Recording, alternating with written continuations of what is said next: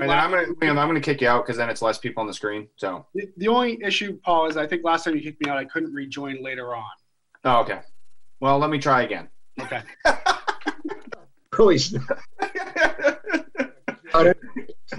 Your concern is duly noted. Let me try again.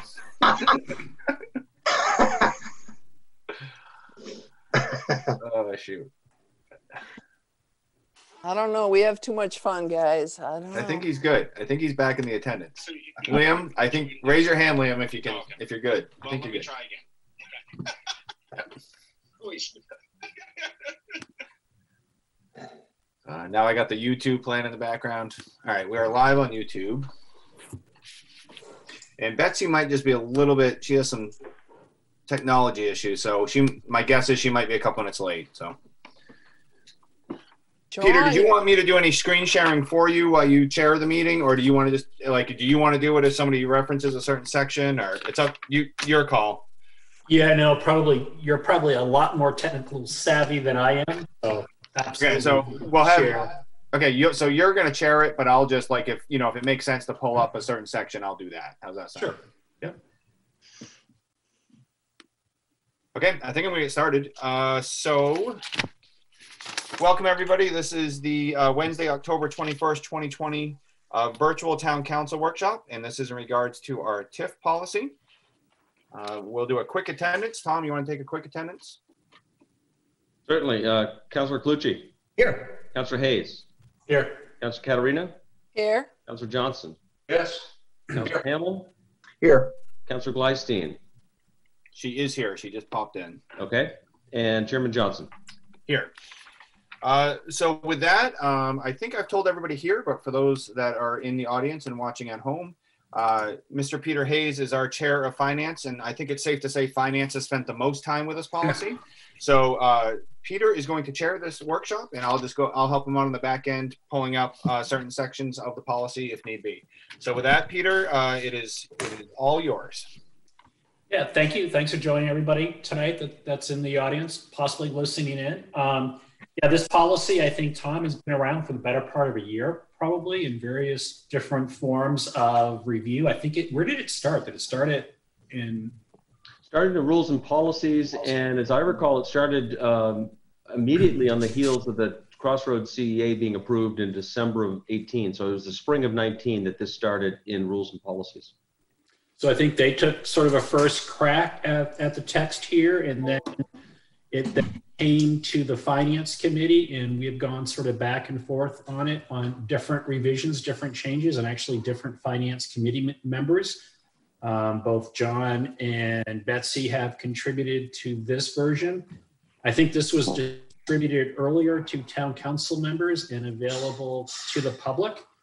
And with that, I'm not sure what the pleasure of this group would be. I think at this point, people have had a chance to see it and study it. I didn't know if there's any comments, questions, any place you'd like to have greater detail. The Finance Committee is here to talk about it, and I'm sure Tom can bail us out. This was sort of a co-authored document that has lived in many forms. Yeah, Peter, if I could, maybe I'll just, for purposes of the council and your discussion, this policy is really specifically focused on economic development TIFs with CEAs. And it's really the CEA component that is the impetus behind the policy. There was some talk at the committee level that there may need to be companion policies for other types of credit enhancement agreements, the affordable housing kind, but this policy was not drafted with that in mind. And I think just some highlights as you go through it, that kind of, sets out the purpose, which for purposes of public, I can read. The purpose of this policy is to outline standards and processes that the town of Scarborough will use in initiating or considering applications for tax increment financing, TIFs, and for credit enhancement agreements. Notwithstanding this policy, the creation of a TIF district and adoption of a development program is a decision made on a case-by-case basis by the Scarborough Town Council and the Maine Department of Economic and Community Development. Maine DECD must also review all TIF districts for statutory compliance. So that was sort of the architecture. It goes through some rules and conditions, and then it kind of talks about the process by which it will happen. Councilor Gleason then actually introduced a sort of scoring matrix that we can use to kind of evaluate the different CEAs that come in front of us and TIFs, and kind of use it as a way to kind of help guide the town staff in assessing whether they want to bring it forward to the council and some criteria for the council to use, and possibly trying to decide which ones that come before the future town councils make sense based on some criteria. So with that, I don't know if there's any questions from the councilors or comments from the councilors as we work on this. Councilor Gleason, I think I saw your hand go up first. So yeah, so I just want to make a couple of comments. So we've worked, and Tom can attest to this. We worked to kind of try to clean up the language, and I'm not saying we did it perfectly, but it's unlikely. We have a very large TIF district, which is a tax increment financing district that will expire in about 26, 27 years. So certainly there may be others that come along after it. And again, this isn't related to affordable housing, but it's probably unlikely that we'll have another TIF. So this is really focused on CEA, or the Credit Enhancement Agreement.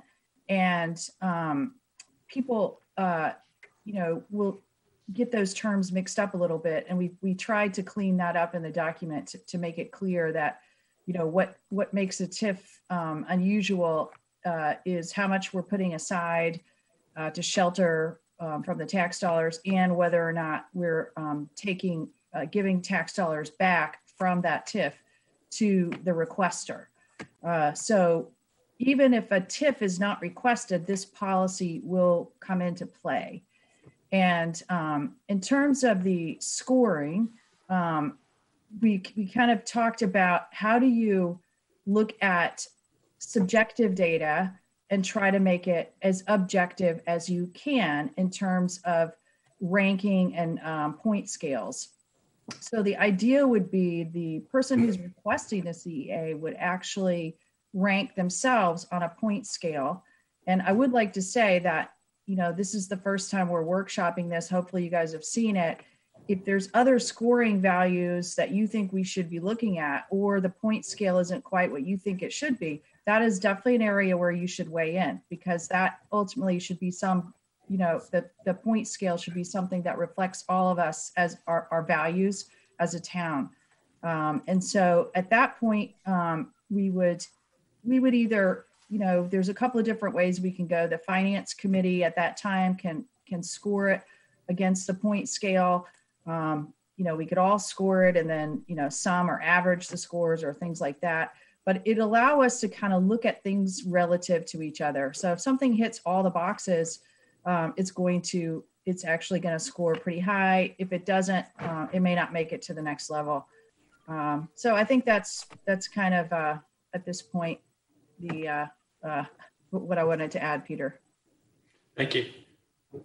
Councilor Katarina, I saw your hand. Yeah, thanks. Yeah, I have a couple questions. The first one is, I know the TIF and CEA policy is pretty well set in state statute. So I was curious, number one, do surrounding towns have this policy or scoring system? And the reason I ask that is just for, so we aren't reinventing a wheel here. And secondly, I'm a little bit concerned that I don't want to be boxing in any potentially creative or good CEAs that come along in the future. Maybe right now this scoring system will work, but in a different economic climate or whatever, maybe it wouldn't.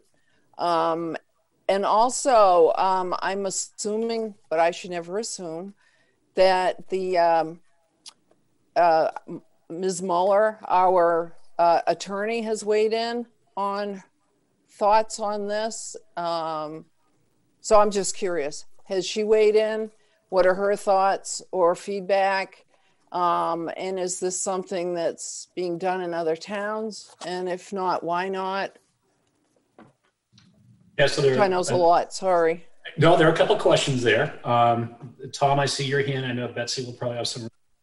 Tom, whatever parts of those questions that Jean Marie. Yeah. Let me take a stab at as many of them as I can get to. Yeah. At the outset, Jean Marie, we did do a kind of statewide search. There certainly are other examples.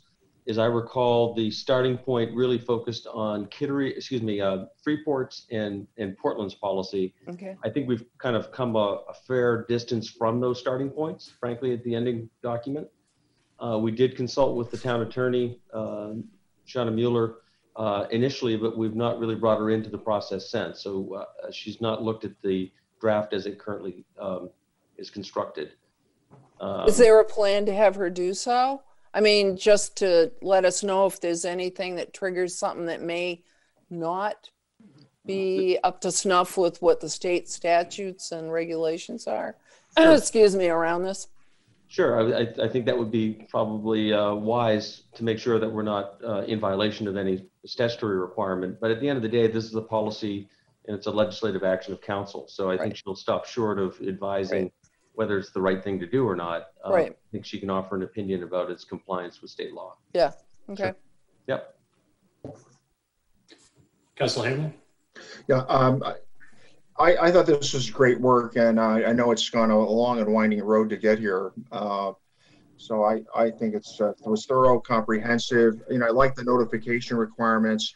You know, I kind of went back and forth on the scoring system. At first, I thought it was a little onerous and maybe a little bit too much, but I think it's a nice addition. I think it would be a useful tool to screen applicants, and I don't really lie in fear that it's it's going to be seen as a hurdle that's too high for serious applicants to get over. So I kind of like that, those features and those aspects of it. So I did have a couple questions. One was, is it current practice to require master plans or subdivision plans to be developed fully before an applicant is seeking a TIF or a CEA?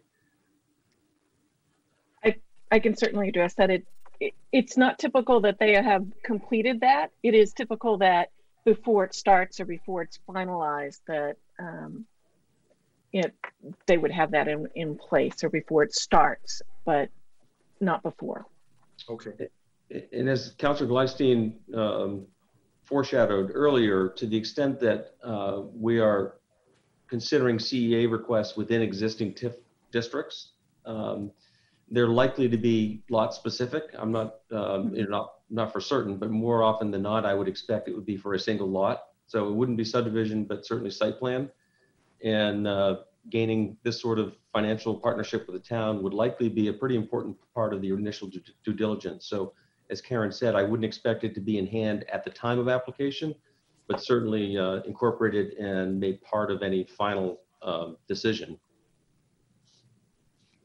Great, thanks. Thank you. Councilor Gleifstein?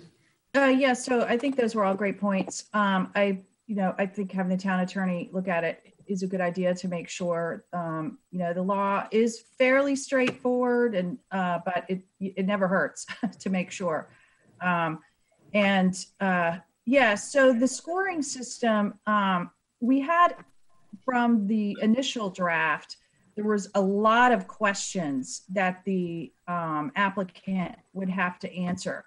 So we had, just several questions, like 10, 15, 20 questions value you bring with this. And then we actually had the state application in, which had pages and pages of questions that the applicant has to answer, not for CEA, because that's more of our purview, but for a TIF. And so we actually removed that. So we're trying to cut down the barriers for the people that are coming forward. So we consolidated down the questions. We took out the state TIF application, because in reality, as we talked about it, if there is another TIF, that's us, the town of Scarborough, who's applying for that TIF. That's not the actual person who, is going to do the development. They will, of course, work with us, but they will actually we will actually apply for the TIF through the state, because we're trying to talk the state into letting us shelter revenue. And so the CEA, we wanted to focus on what value they believe they're bringing to us in order to get a tax rebate from the new value that they would bring. And so we consolidated. I think, Tom, you took a couple of the questions and we even kind of, meshed them into the scoring system. And we're not going to be tied to a hard and fast scoring system. I want to say another thing. We also talked as a committee about, do we want to say, what's a threshold that we even want to work on this at all? And we pretty much decided we don't want to shut the door on anything. We want it to be able to go through some level of the process, which at the very first one is through SEDCO. So there was discussion about how early do we want to even say, this isn't even anything anybody should be talking about. But we were very careful not to shut those down because anything is worth trying to take it forward. I think the one of the main goals was to try to get the council informed a little earlier. I think, that is probably will help overall in terms of people understanding what's being requested and what we might need, or et cetera, et cetera. And so those were some of the overlying goals. Certainly, if people have amendments or they think things should change, I would certainly encourage people to do that. But we definitely did not have a goal of shutting it down. It's more transparency and getting good information and trying to put some kind of rational way. I mean, we could still look at something. I don't know if you guys have ever worked on scoring systems like this, but every now and again, you score something and it comes out at 30, but your gut still tells you, what, this is something we ought to be doing.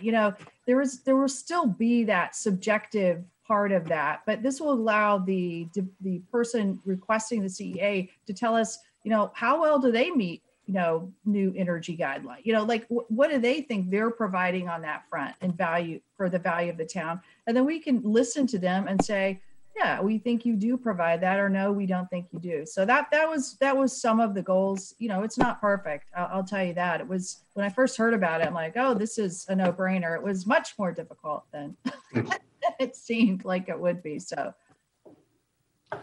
if I could, Peter, I just want to follow up on Councillor Gleistein's point. The scoring matrix in Appendix C, there was quite a bit of discussion at Finance Committee about whether there should be a minimum score to be attained to kind of move through, and there was a decision not to include that.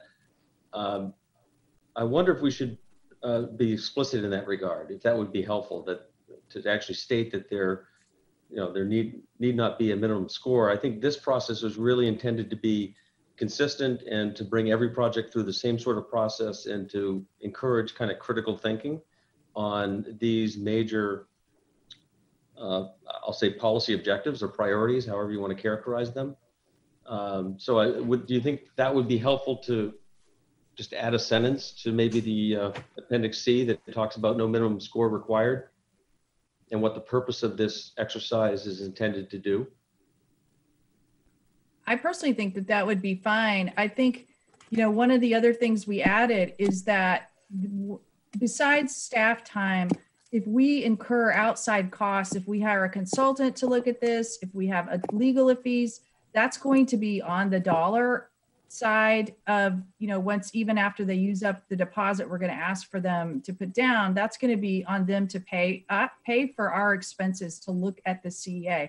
So if somebody came out with a low score, and they think, well, I probably don't have much chance of getting this through, and there's a lot more expenses to come, they may say, I'm not going to go forward.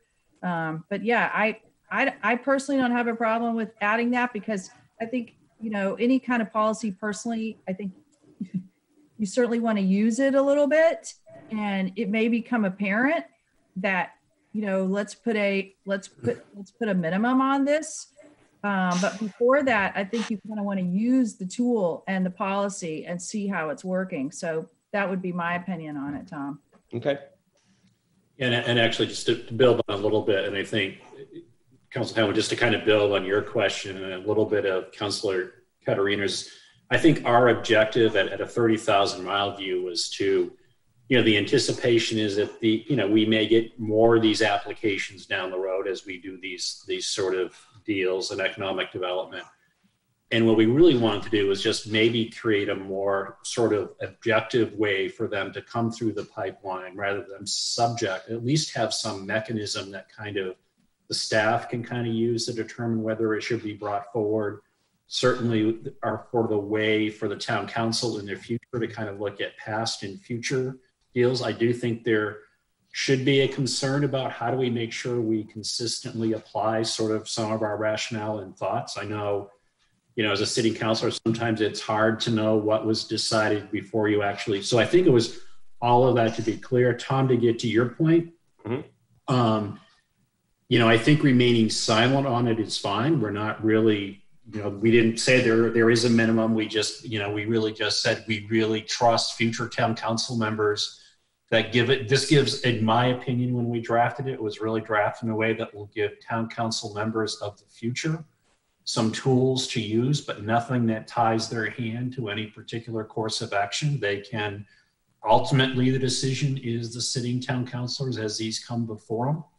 But we just wanted to provide a framework that would bring some consistency to how we evaluate these past, present, and future, if that makes any sense. Yeah, agreed. I'm just trying to avoid, I guess, the case that Jean Marie mentioned, which the applicant will do self-scoring and it scores a 35, let's say, and without any word otherwise, that may discourage what otherwise is an interesting and good application that ought to go forward and maybe be approved because of a low score in the first instance. That was the only thing I was trying to address. But Tom, as our process, I mean, it will go through sort of a coaching phase with SEDCO first, and then kind of before it even gets to the town council, right? So I think those types of messages certainly could be encouraged. I just think in the future, we're going to want to have a way that if we do say no to a particular application and yes to another, that we've got something to point at, so you know, we're not looked at as being in any way sort of discriminatory, or so it, sort of from those perspectives, but certainly open to what others think. I just point of clarity though for I think the chair, this is on the agenda tonight to be approved, I think. So if we, isn't it? Yeah, Peter, I think we're just doing the public hearing tonight, and then we're gonna vote on it in a week, 2 weeks, I think. Let me double check. Yeah. Okay, all right, so it's just a public hearing, I'm sorry. Okay. So, yeah, we're just doing the public hearing tonight. Yep. Great, so okay, I thought we were trying to go from here. Okay, great. Councilor Johnson? Yeah, the scoring's tough, but I get you got to start somewhere. I was just wondering, did you happen to push any of the recent CEAs through this model, see how it felt? Because that would be interesting to do. We just did Jocelyn, and we did, you know, pretty painful WEX. So I would think we should be able to push those through this model for scoring. You agree? Maybe of interest, might see if something breaks. Yeah. Because they were both approved. Yeah, I think the WEX one would be the one we'd use because that's an economic development TIF, or CEA rather. Yeah, Okay, so I had another question because, like Councilor Gleistein said, part of this also is to get the council involved a little earlier than prior engagements. So I've read this a couple times. Great work, good document, but I still can't definitively determine when the council gets involved. And the reason why I'm saying that is Jocelyn's very fresh in my mind. My bad not knowing about Jocelyn, nobody else, just me. However, in light of workshops and watching videos of the planning board, these guys are so busy. But Jocelyn went through that whole process, used up all those resources before it came to the council. And the council can easily just say no, for whatever reason, didn't like the project, economic times are not right. And then all those resources, all that time had been used really for nothing. So I kind of anticipated seeing in this a lot earlier entry of the council. Not necessarily a vote, but an earlier entry into the council. And I can't find it. Yeah, I can direct your attention. It's in section 3, step 2. So it's fairly early in the process. And the end of step 2, if an application is determined viable, the town manager shall notify the town council that an application is forthcoming. So, yeah, And when is it done? You said Appendix C? No, it's in Section 3. How about a page? Give me a page. Well, I don't. 1, 2, 3. Look for step 2.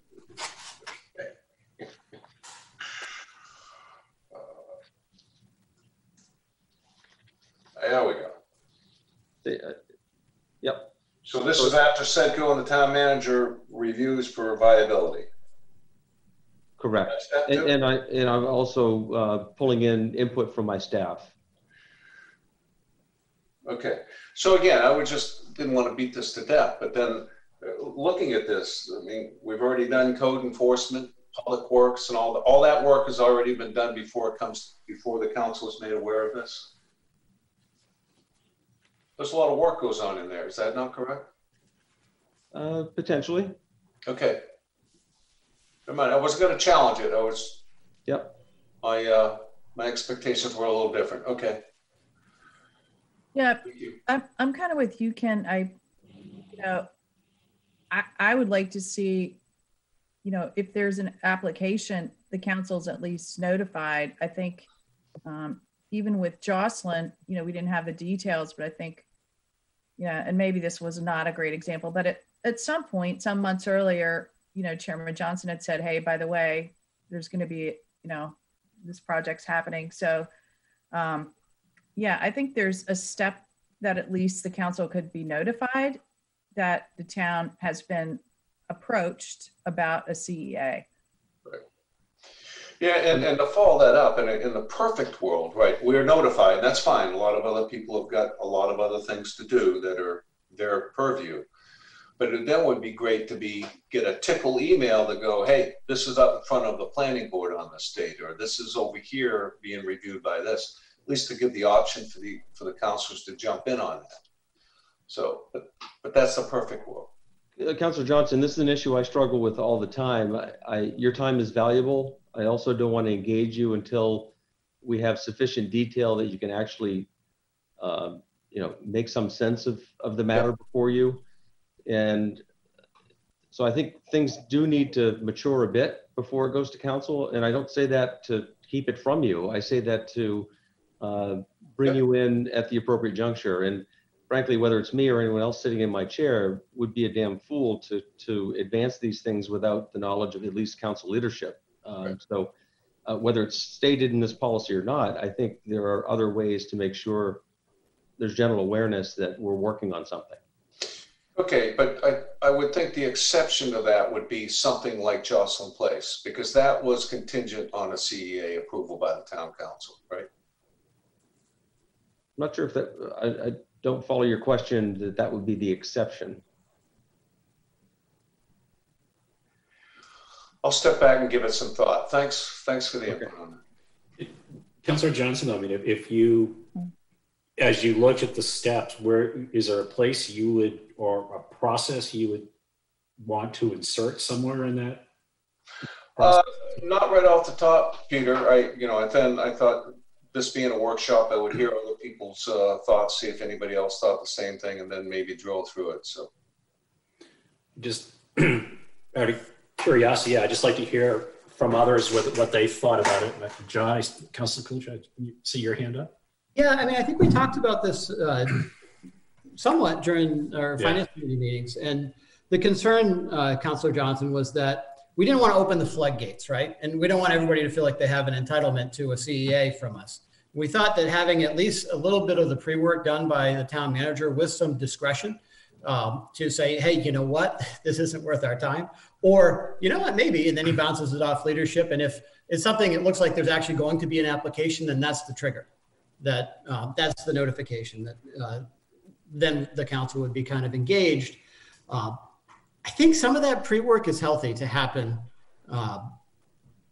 below the radar, and that's not necessarily below the radar, but it's that's the way it works. Somebody's going to call up, Karen at SEDCO and say, "Hey, I got this project. I need some help. Is there, anything available?" And she'll kind of explain it to them, and they'll bounce around the project a little bit. And if it looks like it's worth everybody's effort, then they notify us. Is kind of the way I'm reading it. And I think I'm okay with that piece of it. Councilor Caterina? Yeah, and pardon me for not, well, anyway, affordable housing. Affordable housing, do they require the CEAs, or is it just the affordable housing TIFs? Someone remind me. So if you want a CEA for affordable housing, you have to have a TIF. So mostly Right. they go hand in hand. Right, So you request an affordable housing TIF Right. because you want a CEA. Ours was a little bit different. Right. Yeah, the South Portland Housing Authority said they'd never done one in an economic development TIF, which started off kind of confusing, at least to some of us. And so I think if there's another affordable housing project come forward, it's highly likely that it'll be a TIF, and then they only need a TIF if they want a CEA, if that makes Right. sense. well, Not- the reason I'm asking it, the only reason I'm asking it is, has the affordable housing group in town, our affordable housing committee, looked at this? That's all. And is there anything in the scoring that needs to happen in case we do have something that has to do with affordable housing?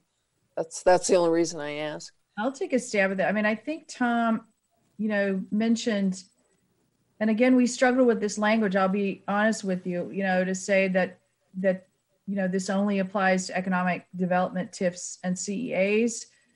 I think we felt that the steps and things like that could apply to the other things. So, the answer, Jean Marie, might be to go ahead and flesh this out into an affordable housing TIF, because do I think that the scores and the points is different? It's different questions. Absolutely. It's not the same questions. So I think, the steps and how those things go forward and the transparency could apply to that. And then whether or not we grant one, I think would look different, what we asked for. So that's my take on it. But I think it'll work for a little while to get the transparency, the steps, some answers to the questions.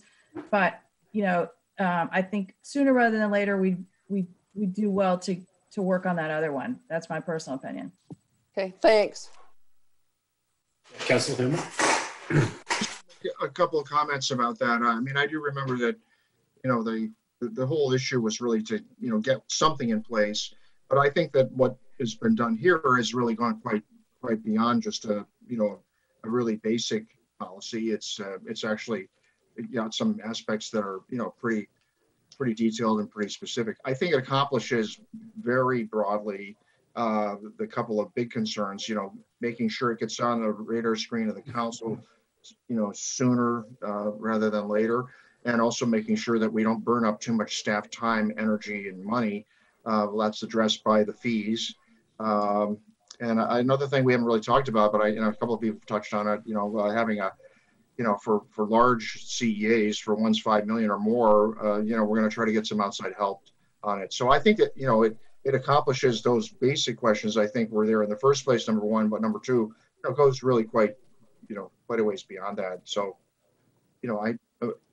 it answers more questions for me than it raises.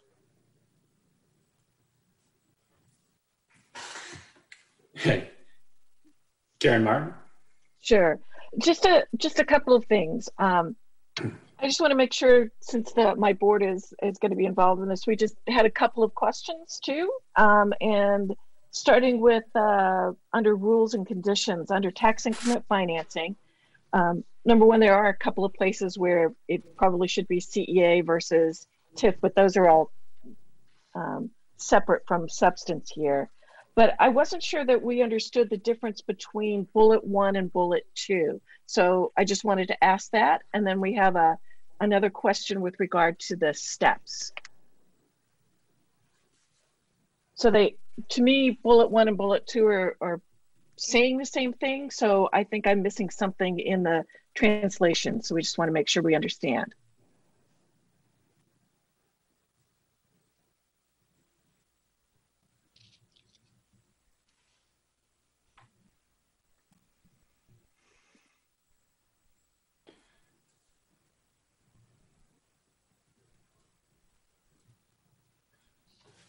Yeah, I think it's a fair point. They're certainly closely related. The second one refers to the public benefit, whereas the first one really refers to projects that we would likely or might do by, by ourselves through our general fund or capital budget.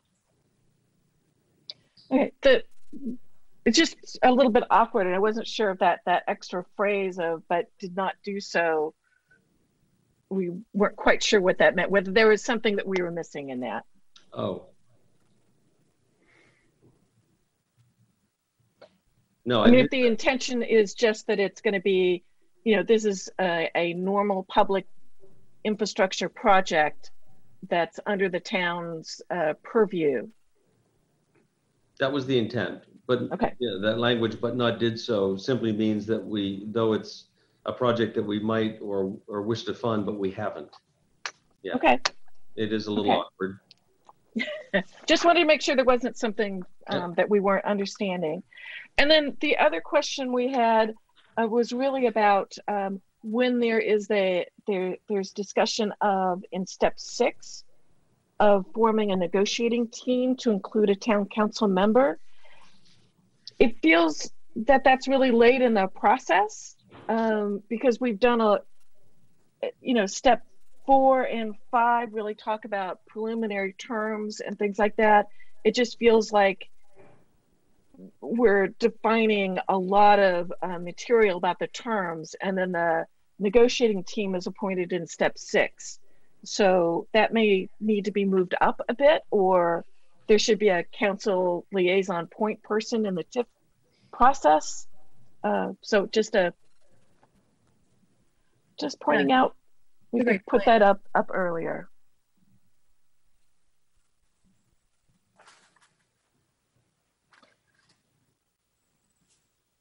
Just step away for 5 minutes. I apologize. I'll be back.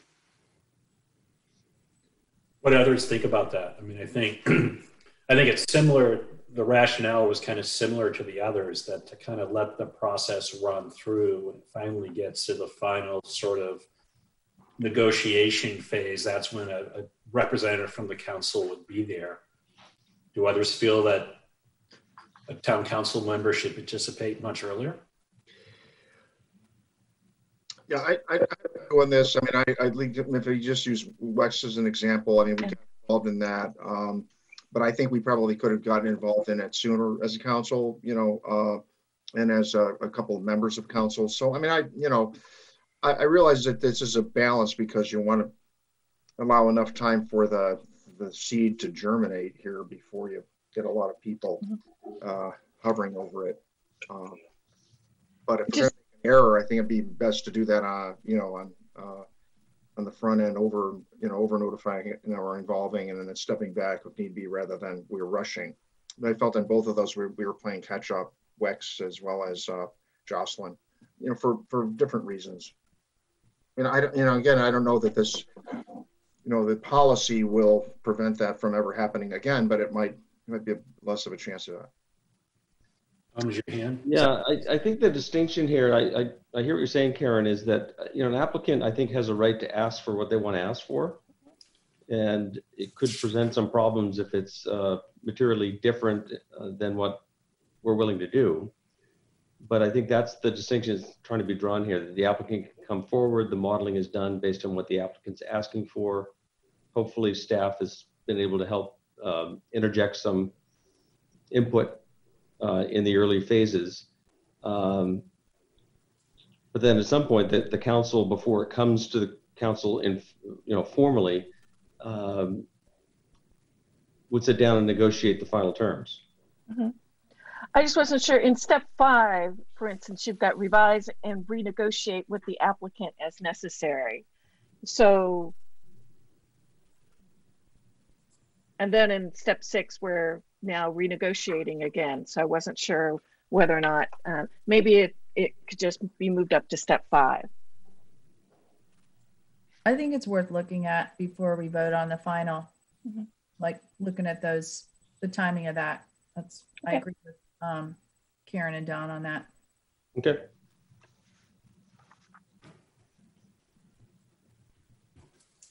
And I guess one more just suggestion or question. In the document, we talk about the application fee or the retainer, if we will. And then the discussion is if we, or the policy says if we're not going to use that, then the retainer gets, whatever portion we don't use is refunded to the applicant at the conclusion of the project. So that could be 30 years down the way, depending on how you define project. So my suggestion might be once a application is approved and a CEA is signed, if the retainer was for the review of the project, it could get returned at that point. It says when the construction project is completed, so that's not at all the entire CEA term. Depends. If it's a phased project, like what point would you consider, like if something that's a 10-year project to be built out over time with That's different phases. Yeah. And I think it's the distinction. If the funding was reserved for, like the fact that they were going to finish the project or something else, this fund is specifically for the review process. Karen, so what if about, you're done with the review process? Yeah, what about at the council vote? Yeah, or up, signing. The money could be refunded, or, right. I don't know. That's just a thought off the top of my head. I'm not married to that. Right. I would say sign, at the signing of when both parties have signed. Yeah, something like that. Yeah, because by then it's gone through legal again, and yeah. Right. Yeah. Yep. It's definitely worth thinking about that for the final. Any other counselor comments or questions?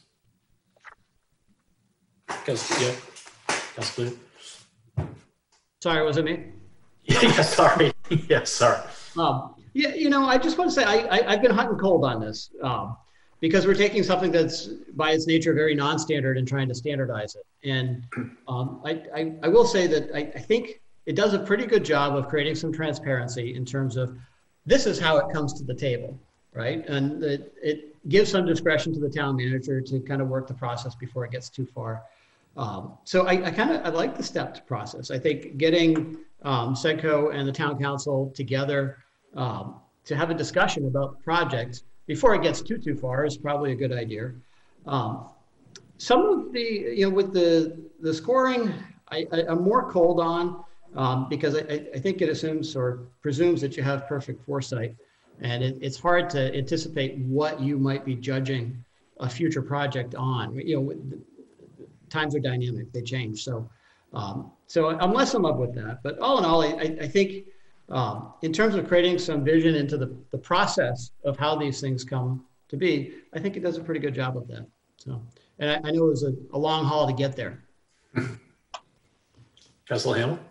Yeah, this is, a little bit of a build on, John's point there, but I'm kind of wondering, how, if this is a policy, how does it get memorialized? Does it become an ordinance, or was it a policy, something that's, a guideline that's not as enforceable? It's a governance question. Well, I'll take a step. Don, as a policy, it really was meant to be kind of just a guidepost to how to kind of bring some structure and process has just been outlined to the process. Not sure we wanted something as binding as an ordinance, which then restricts some of the flexibility. So I think we kind of look at this. This was kind of a work in progress. It really was trying to address the need. We really didn't have any structure about how to approach this and evaluate them. I think as Councilor Chair said, it kind of at least starts a process that we can modify as we go forward and we learn more and maybe at some point codify. But I think when we initially took it on, I didn't think that the goal was really an ordinance. It was more of sort of where we've landed, but certainly open to, other views. Great, thanks. Thank you. Councilor Paul Johnson, Chair. Yeah, I view this as, this is a town council policy, right? It's not an ordinance it's not a town-wide ordinance, so to speak, but it's one of our policies that we operate under. So that, I guess that would be my take on Don's question. And then it's a little nitpicky, but if there's a way to, the scoring exercise, I agree with Councilor Clucci, but I also think it's a good exercise, right? So it's something, we're always looking for stuff to just, for topics of conversation and try to, as Betsy said, try to quantify something that's subjective. So something nitpicky is maybe we drop the word criteria and just call it something else, right? Because it's not, I mean, what I'm hearing repeatedly is that it's not really the criteria. We just want to go through that exercise.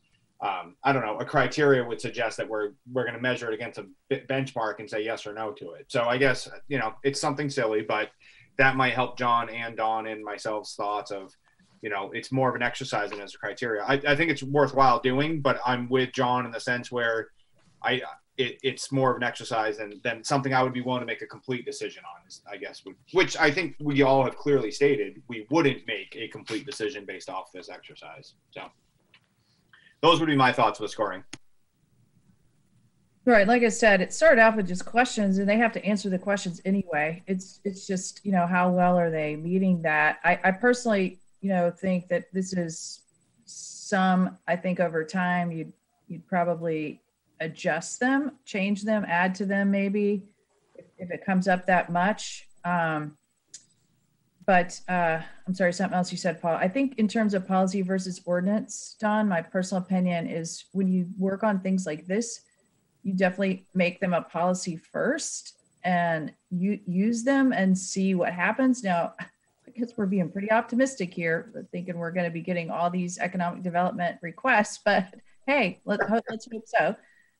And then, from there, you could make it a policy, an ordinance, once you've kind of fleshed it out, or you could take some part of it, that at that point, if the residents came forward and said, no, if it's more than $10 million, we say, no, we want that as an ordinance. So there could be pieces of it, in my opinion, but it's certainly where the previous finance committee started it, was to get something in place. And I think that's really important. And I think one of the reasons that hasn't been mentioned tonight of why that's important, as well as some type of a, we don't want to call it a scoring, but, as well as some type of an objective way to look at things that are important to the values of the town, so that we have a document that we can go back and fill in. Step 1, this occurred on this date. Step 2, this is who was involved. We will have a documentation tool.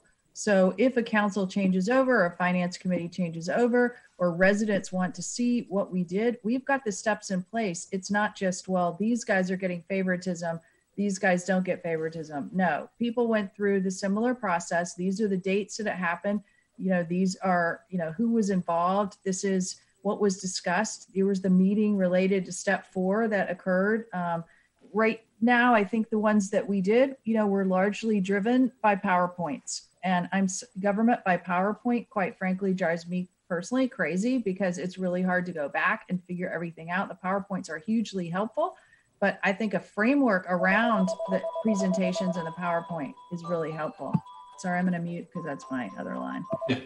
So as we kind of wind down the hour, Chair Johnson, are there anybody queued up that wanted to speak from the audience? That's a good question. Let me check. Does anybody in the audience like to speak? There's 3 people in the audience. One of them's Liam. I'm going to assume he doesn't want to speak. So, nope.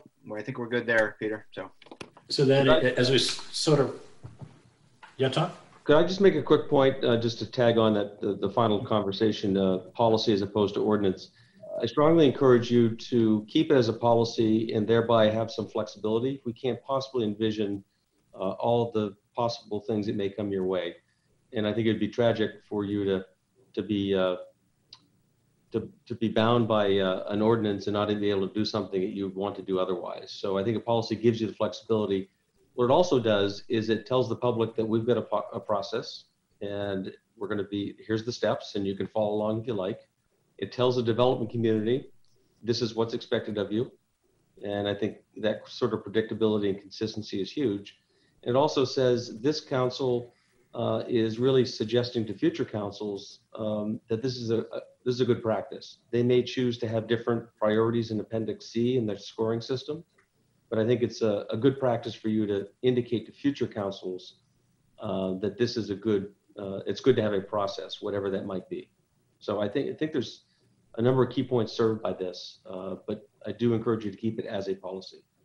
So some really quick, Councilor Johnson? Yeah. Sorry, because you were doing a great job of wrapping it up. I'll blame that on Tom. One thing we might want to add in here is just that an electronic file stored in a commonly accessible area is created for each one of these steps. Because I think one of to Betsy's points is, I think we have a continued frustration of, man, I'd like to click a button and just see the chronology of WEX or see the chronology of the downs or what have you. So maybe part of this policy is that it needs to be put in one place that's accessible to all parties involved. Because if we're gonna really tie this to a step process and be able to go back and look at it, I'd love to be able to have that. Then 6 months down the road, have to keep emailing the town manager and say, hey, give me this, give me this, give me this, right? So I think we can improve on it that way. So that's my final comment. Apologies. So some real quick, just housekeeping items before we close. Circling back to everybody's conversation. One, I don't think we closed out or just kind of show of nod of heads of ever. Tom made a suggestion to increase or include wording, said that there's no minimum score. Do you think that's a good addition for the next round, or are we good with the current wording? Any reaction either way? Okay, I'm not seeing any reaction. I thought that Paul's suggestion would have covered that same thing as well, if you remove the criteria. Oh, okay. So another question I had, if we remove the criteria and said something like decision-making guide, credit enhancement agreement, decision-making guide, does that read better? Everybody's comfortable with that? Okay, so that was great suggestion. So wording, we got notification. Councilor Ken Johnson, I think you're thinking about that. Didn't know if you were comfortable, if everybody's comfortable the way it is, or not seeing much reaction. So Councilor Ken Johnson, I think you said you wanted to kind of just have some time, so there'll be some time to let us know. We're good. We're good. Third thing that was suggested, to see if folks, the suggestion was made that maybe we should run a test case through the scoring matrix. And I think Tom suggested we should take a look at, Tom, what did you suggest? You suggested WEX, right? That's the most recent one that would apply. Folks think that that's a good exercise? Yeah. See some head nodding. Then I think Karen Martin suggested from SEDCO that we move up to step 5, the town council individual involvement. And I saw some head nodding around that. Is that generally okay? It was just getting the town council member involved a little earlier in the process. Yep. Okay, that looks good. I have a comment on that one, actually. Maybe if this is a negotiation team, maybe that it's linked to appointments and negotiations somehow, so that there's a standing council member that's involved with that type of work. I don't know that it needs to be, because where would we meet, or would the chair appoint it maybe? I guess trying to follow through how that would happen. Yeah, I think at one point we thought it may be someone on the finance committee. So I'm not sure. It probably makes sense to maybe designate where. Well, I think I personally would leave it open, because things come up sometimes that different counselors have some sort of an affinity for, or, Okay. it could be something that, somebody's say it's something with the tourist industry, John, we might say, well, John's got a lot of experience on that and he's got a lot of knowledge, but he's not on this particular committee. I think it fleshes itself out a lot, but that's just my opinion. I'm a strong second of what Betsy just said. I think you utilize the strengths and interests of the current council members. In time capacity, one of you might be able to devote time and others can't. Time Okay. and yeah, absolutely. So those changes we just sort of went through, are then folks comfortable with where we are? Karen had that one to kind of combine those two bullet points that were almost the same. Did Tom think we should do that, or? Yeah, I can find a way to combine those two. Okay. And then I think the only other thing, and I'd have to go back through it, but I think Karen mentioned that maybe we still use TIF when we should have used CEA. I do think that's worth going back through that. And Karen, Consistency. if you have one, if you have something, ones specifically where you think we should change it, I think getting that straight is very important. So I'll coordinate with Karen on that. I caught a couple of those as well. So okay, yeah, we can provide you a straight through and underlined version that will show the changes from tonight. So you'll see them very clearly. The other one that Karen mentioned was just further clarity on the application fee in the event that we have excess funds. Oh, yes. That's retainer. Yep. I think she's probably right. It's clear to tie it to the CEA approval because that retainer there's no need to expend any additional funds once the CEA is approved, right? right. Everybody agree? Everybody I would say that the legal agreement signed, but we usually have the legal agreement prior to the vote because we know what's going to be in the legal agreement. So it's 6 of one, half a dozen of another. But yeah, I think the approval. Yeah. All right, good. We'll make that change and you'll see it. All right. Well, thank you, everybody. It'll eventually come out of committee at some point, I'm hoping.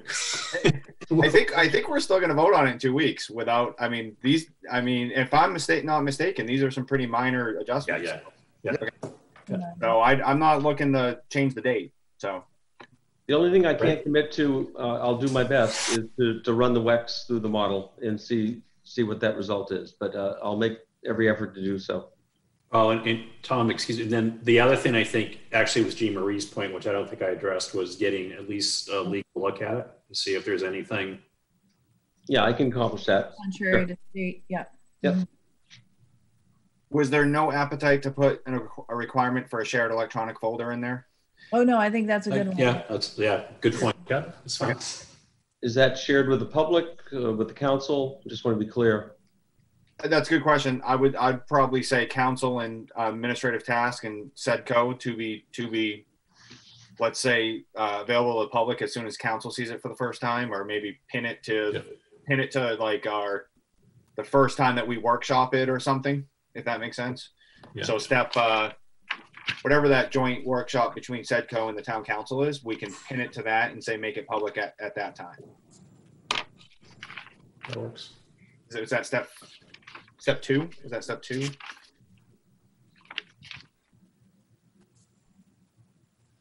No, step 4.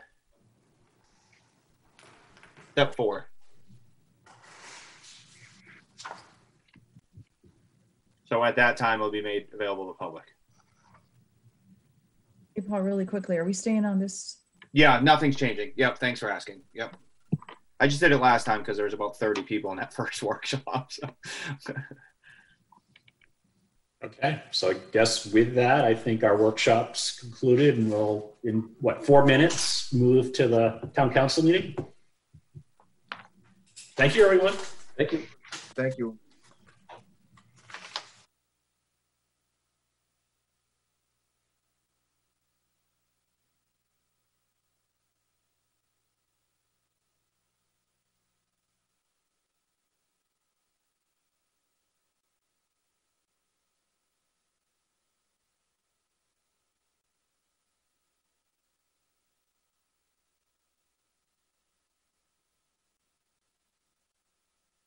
Into. Okay.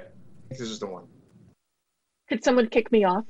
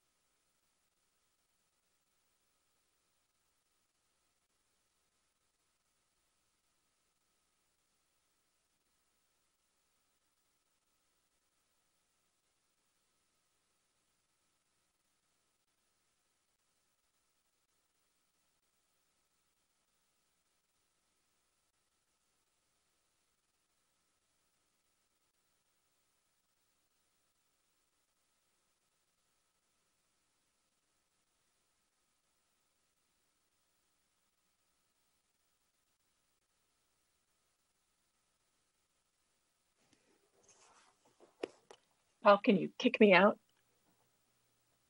I sure can. Get out of here.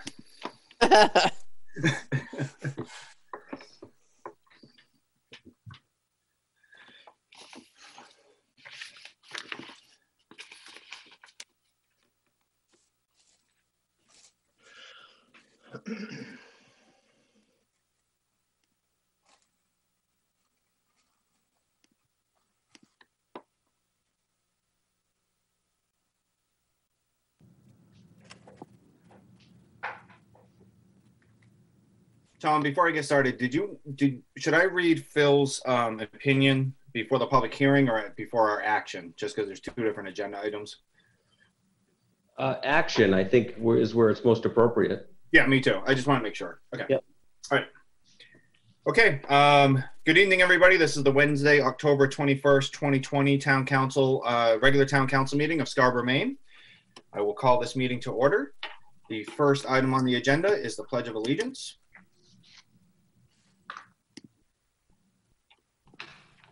I pledge allegiance to the flag of the United States of America and to the republic which stands one nation under God, indivisible, with liberty and justice for all.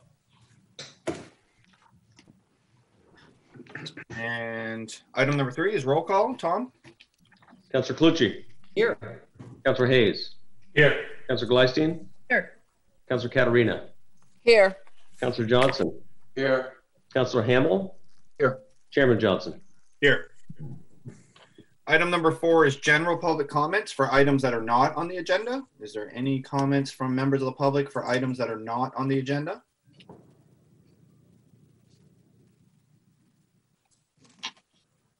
Okay. Item number 6 is approval of the minutes from the October 7th, 2020 Town Council meeting. Do I have a motion? So moved. Second. Discussion? Tom? Councillor Clucci. Yes. Councillor Hayes. Yes. Councillor Gleisteen. Yes. Councillor Katarina. Yes. Councillor Johnson. Yes. Councillor Hamill. Yes. Chairman Johnson. Yes. Thank you. Item number 6 is adjustment to the agenda, and we don't have any adjustments to the agenda tonight, Mr. Hamill. True. Item number 7 is treasurer's warrants. I signed those, I believe, last week. Item number 8 is the town manager's report. Tom? Thank you, Mr. Chairman. A couple of points of interest. I sound like a broken record, but I want to give you an update on the voting activity. It's, I think, front and center on a lot of people's minds, certainly us here at Town Hall.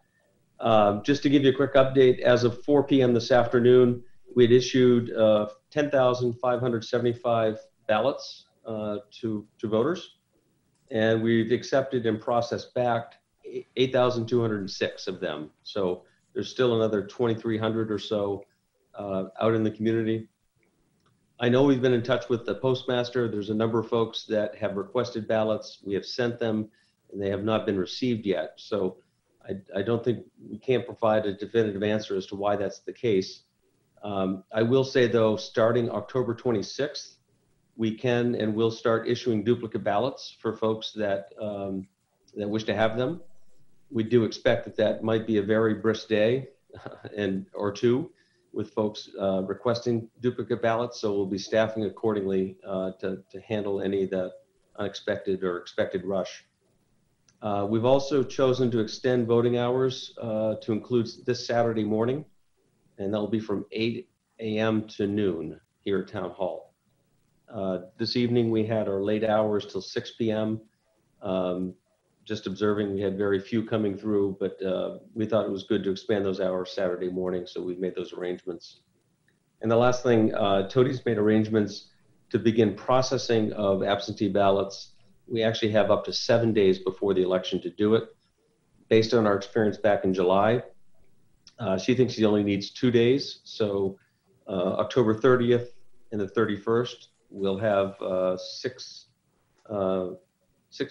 teams of 2, I believe, processing those ballots, and she's quite sure she can get through. If she can't, we always have Monday the following week to do that work. Obviously, we'd like to get all of the early votes, the absentee ballots processed before Election Day. That's our goal, and I'm sure we can do it. Again, my prediction, I think we're on track for maybe as high as a 75% voter turnout, the way we're working at this point. A lot depends on election day. So time will tell. Similarly, another update on childcare. We are really kind of hitting our groove, so to speak. Still, we are challenged getting part-time staff. We did hire one who's working out terrifically well. Full-time staff is stepping up tremendously, really showing the range of their creativity and skill set. And we're really getting a lot of good feedback from participants and parents. We do have some extra additional room and capacity. We do have some students starting in November. Their family situations dictated that they didn't need the care until November. So that, coupled with some additional open houses and some marketing efforts that will be rolling out over the next week or so, we're hopeful to get up to the maximum numbers. But I can report that things are going very well. On the COVID front, I'm pleased to report the little issues that we had. I say little, in hindsight they were, but in both the police and fire department were isolated to the staff that I previously reported to you. There was no spread beyond. Also pleased to report that all folks that had been quarantined as part of that event are now back at work and functioning fine. So I really feel as though we've dodged a bullet. It was a huge reminder to us that we need to just redouble our efforts, not doing anything different, but just doing what we all should be doing, frankly. So I'm going to be offering some similar comments through a leader article to the community, just encouraging vigilance as we enter the holiday season and have the tendency of gathering even with family members. There needs to be some precautions taken. So Maine continues to do quite well comparatively to a lot of the others, almost all other states. But there's some frightening warning signs on the horizon in our country. So I hope that everyone is heeding that warning and going to be doing everything they can to protect themselves and their friends and family. We have entered the so-called stage 4 of the governor's reopening of Maine's economy. And that really pertains predominantly to the restaurant and the bar industry. That, coupled with the council's recent action to extend your flexibility for outdoor seating, we hope will be effective in our local economy and allowing some restaurants and establishments to stay open. I'm not sure if they'll all take advantage of it. I think it's really a case-by-case basis. And I know Karen and others on staff are assisting businesses as we speak in kind of that evaluation. But I think it was really important for the council to have taken that step and in doing so, provide the flexibility to businesses who want to do it. And Karen, through SEDCO, is doing some good publicity around round 2 of the economic recovery grants that are just being released. So I credit her with really doing a lot in the business community, and this is just the most recent example of that. I wanted to foreshadow an issue that I expect will be before the council at your next meeting. You may recall during the budget discussions, one of the capital projects the school brought forward was the construction of a school storage building. And that was really to enable space that they're currently using within the walls of the high school to make it into classroom space. As you may be aware, Scarborough has been awarded now 2 rounds of COVID relief funding. And in the second round, they did put in a request to fund a similar building. And they just found out Friday last week that was funded. The catch with all of this is that the monies need to be expended, and in this case, the building open and operational by the end of December. So there's an extremely tight timeline. The issue that comes to council, in front of council, is that their proposal is to place it on the old water tank site, which is proximate to the high school, and it's technically a town-owned property. And so I think they do need council approval to do so. And at this point, I've discussed it briefly with town council leadership. We'll talk about it in more detail, but I wanted just to flag the issue. There's a lot of work for them to get done, including going to planning board for an advisory board advisory opinion. So at this point, it's not certain that they're able to accomplish all of this in the short time frame, but I wanted just to alert you to the possibility that you'll be talking about it and considering some action at your next meeting. And the last thing I'll just mention and highlight is our ad hoc committee solicitation process. We're still open and underway. I think we need to probably do a little refresher with social media. It's been a little stagnant over the last week or so, but we do have 17 folks for the downtown committee and 8 for charter at this point. And that will remain open through next Friday, the 6th. We're on a schedule to have council to meet and consider, kind of do the selection on the 11th of November, with hopefully appointments coming at the November 18 meeting. So these committees could be fully functioning starting in December, presumably. So Tom, next Friday's not the 6th, so there's a little more time then. Yeah, and you know, that deadline is not hard and fast. We're just trying to have a timeline to bring this through council. I beg your pardon. I'm quite sure that what is a certain date is November 11th. So we'd have to have it the week prior to that, whatever that date Yeah, is. no, I just said, you said next Friday. Next Friday would be like the 30th. So I think folks have got a couple of weeks there. I beg your pardon, correct. Okay, Yep.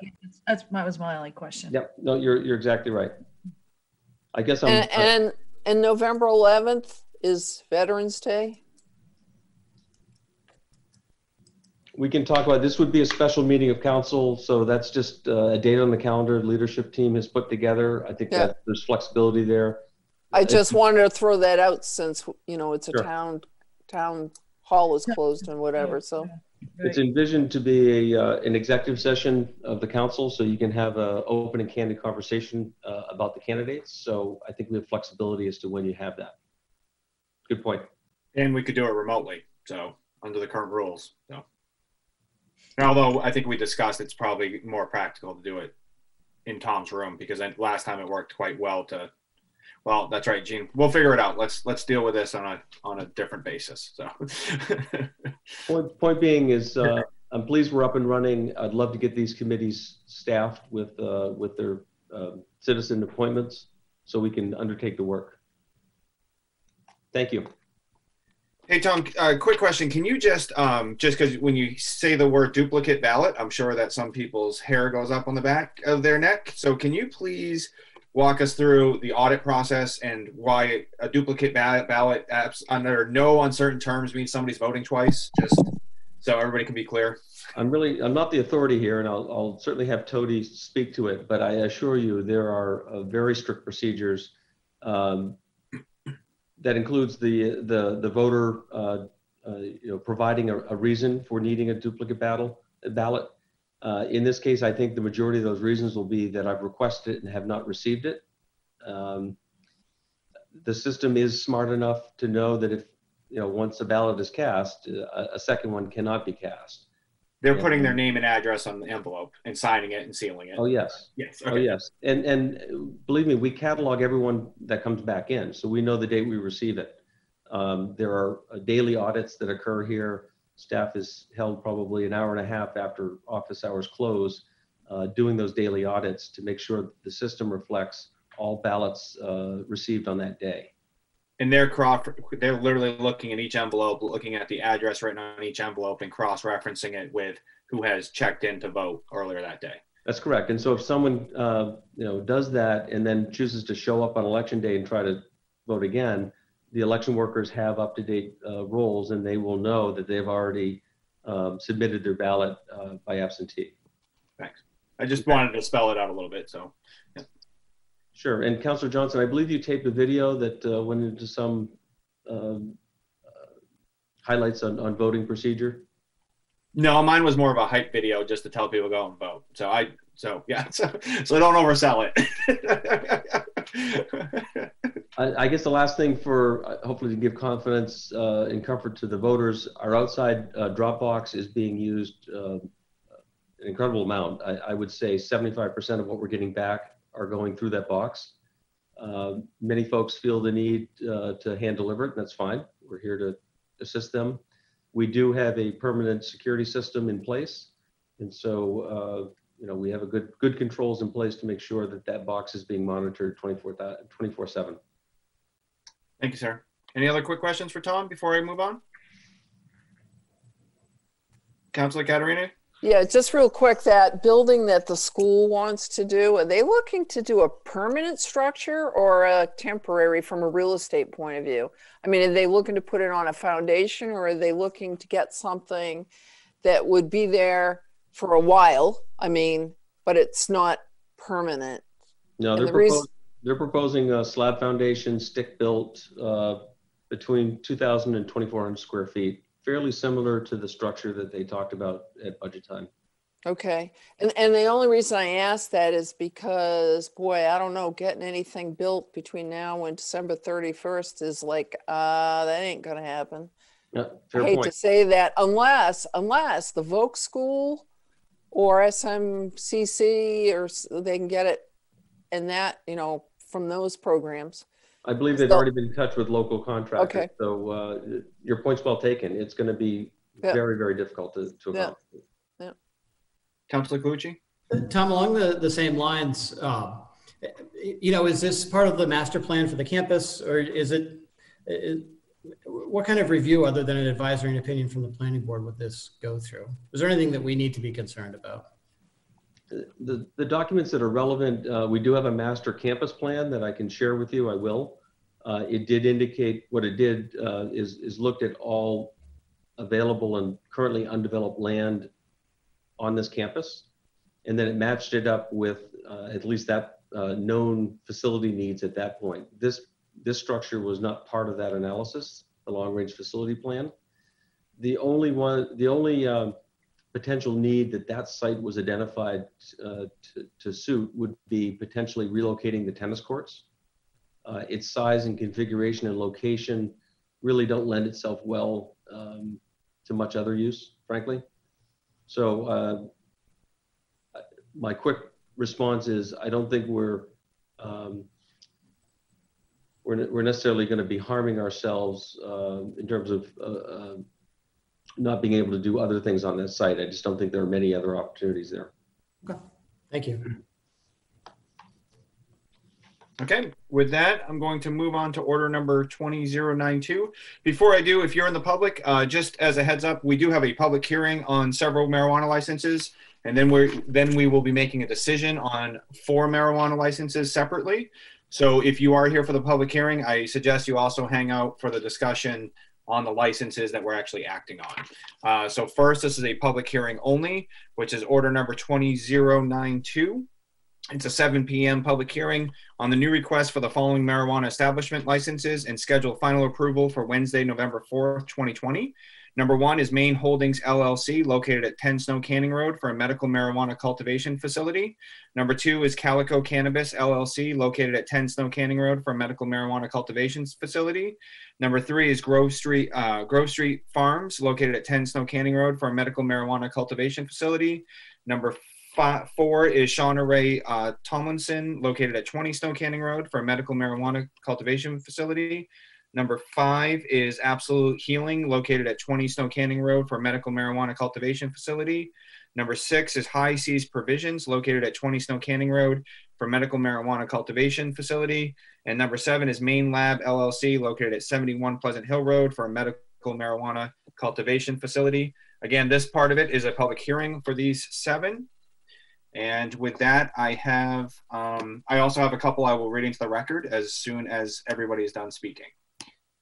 Liam Gallagher has raised his hand. So Liam, I'm just gonna, do you want to come in? I guess I'll promote you. Come on in, Liam.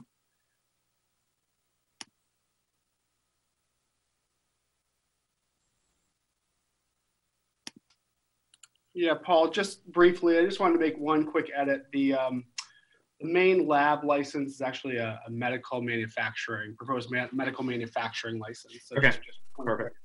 I apologize. Thank you. That's all for me for now. Thank you. Again, I have a couple emails I'll be reading into the public record, but before I do, is there anybody here that's with us today that would like to speak? Just raise your hand.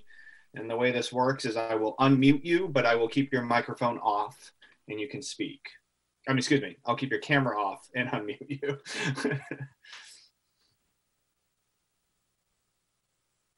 Okay, I will read my emails and then I'll circle back to anybody watching just in case. Bear with me, everybody. I need to find the emails. I have them in one place.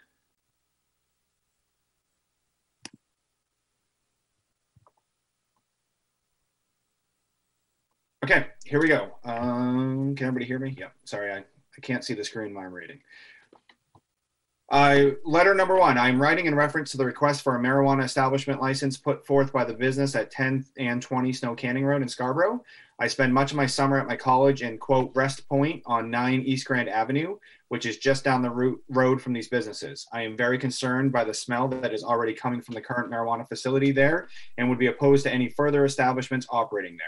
In addition, we have also seen an uptick in vagrancy and crime in our small neighborhood this past summer and are concerned that there may be an increase if more applicants are granted a license to maintain marijuana establishments.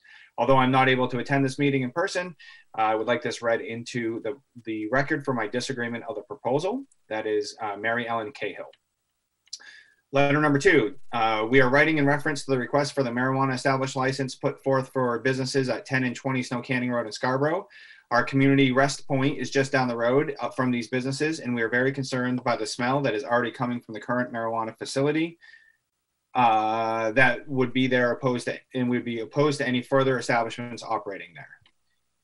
And it goes on to say it's the same letter, but it's written by somebody else, so I'm going to continue reading it. In addition, we also see an uptick in vagrancy and crime in our neighborhood this past summer and are concerned that there would be an increase if more applicants are granted a license to maintain this marijuana establishment. Please read this disagreement into our public record, and this is for the entire board of the Rest Point Condo Board. So that is not one resident, but that is several. I have one more here. We are writing today to voice our opinion regarding the recent marijuana cultivation establishments in our neighborhood. We appreciate the opportunity to have opinions heard by the council's decision on this matter.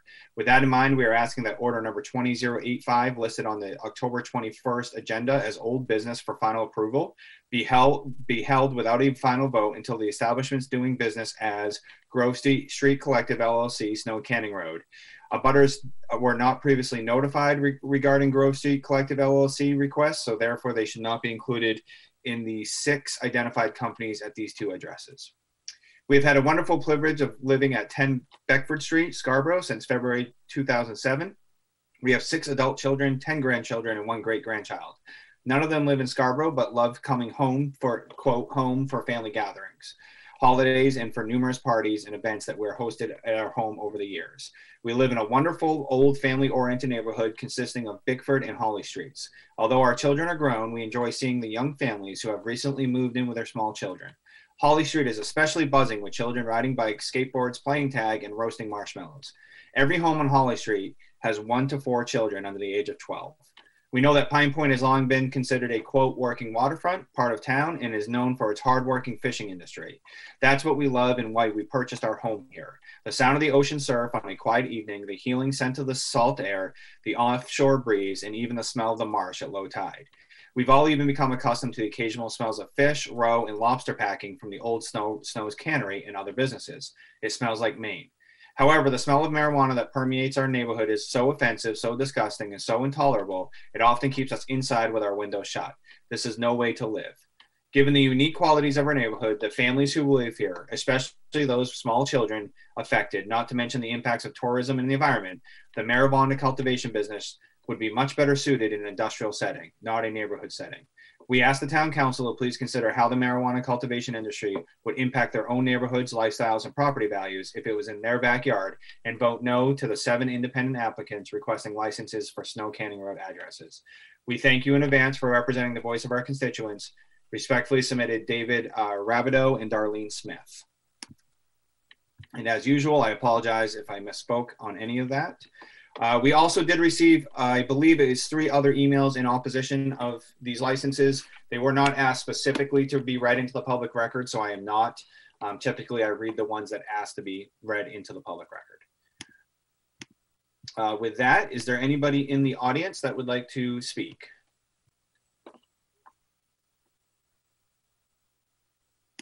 There is not. So I will close the public hearing.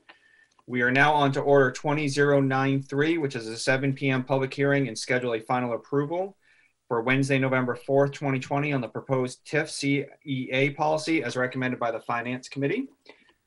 And this is a public hearing only, but I would encourage you, if you're watching now, please rewind the video back to the very beginning. We just had a 1-hour workshop on this specific policy. So this is a public hearing only. Is there anybody in the audience that would like to speak? Again, if you're watching the video, there's a workshop on this same video. Please feel free to go back and watch the hour of discussion, and we will be voting. Well, it'll actually be a one vote in 2 weeks on finalizing the policy. Okay, on to old business. Order number, and I apologize. I think one of the emails I read probably should have been read on this order, so I apologize. Order number 20085 is an act on the request for the final approval of a marijuana establishment license from the following establishments. ZGE Botanicals, LLC, located at 4 Commercial Road for an adult marijuana cultivation facility. Daily Provider, LLC, located at 4 Commercial Road for a medical marijuana cultivation facility. Grove Street Collective, LLC, located at 10 Snow Canning Road for a medical marijuana cultivation facility. Derigo Enterprises, LLC, located at 137 Pleasant Hill Road for a medical marijuana cultivation facility. So this is, we are acting on this. Before I take a motion, I'm going to let Liam introduce these. And then I also have a quick email from our attorney, Phil Saucier, and then I will ask for a motion and we'll discuss. After I'll give the public an opportunity to speak after that as well. Sorry. Go ahead, Liam. So just to give the council a brief update, the 4 licenses before you this evening essentially represent batch 3 of what could be as many as 5 batches. I'm beginning to populate applications for batch 5. To date, the council has approved 13 applications. So with these 4, that bringing the total up to 17 licenses to date. All of the ones before you this evening have been vetted by staff and site inspections have been performed. Actually, some follow-up inspections did occur in this batch, which is why it was so late in getting to the council, but they have been signed off on and we believe they're compliant with section 5 of the ordinance. Thank you. And before I ask for the members of the public, I'm just going to read a quick email from Phil. It says, I'm writing to briefly summarize our conversations regarding the marijuana establishment licensing ordinance. As an initial matter, an application must include all of the information required in section 5 of the ordinance, including evidence of a security plan, odor mitigation plan, operations plan, and all the other enumerated submission criteria, as well as a required application fee. If an application is found to be complete by the town clerk, the town council must hold a public hearing. If the application is complete and the police chief, fire chief, and code enforcement officer have all made the determination that the applicant complies with the local ordinance and state law, the town council must approve the application if it meets the ordinance, including the standards in section 10. An application should not be denied unless it does not meet one of the applicable standards.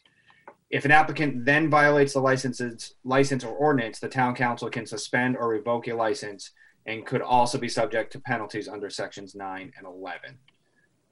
And that just came about. I had asked Tom and Liam to briefly talk to Phil about the order of essentially enforcement from approval to enforcement. So with that, is there anybody in the audience that would like to speak? There's none, and I have no problem sharing. Oh, there is, sorry. David and Darlene, I'm going to allow you to speak. You're just gonna have to unmute your microphone. Hi, good evening. Thank you for the opportunity to speak. Can you hear us? We can hear you, yep. Great, okay. Great. My concern is specifically the Grove Street Collective LLC at 10 Snow Canning Road, which is order number 20-085, is going to be addressed tonight.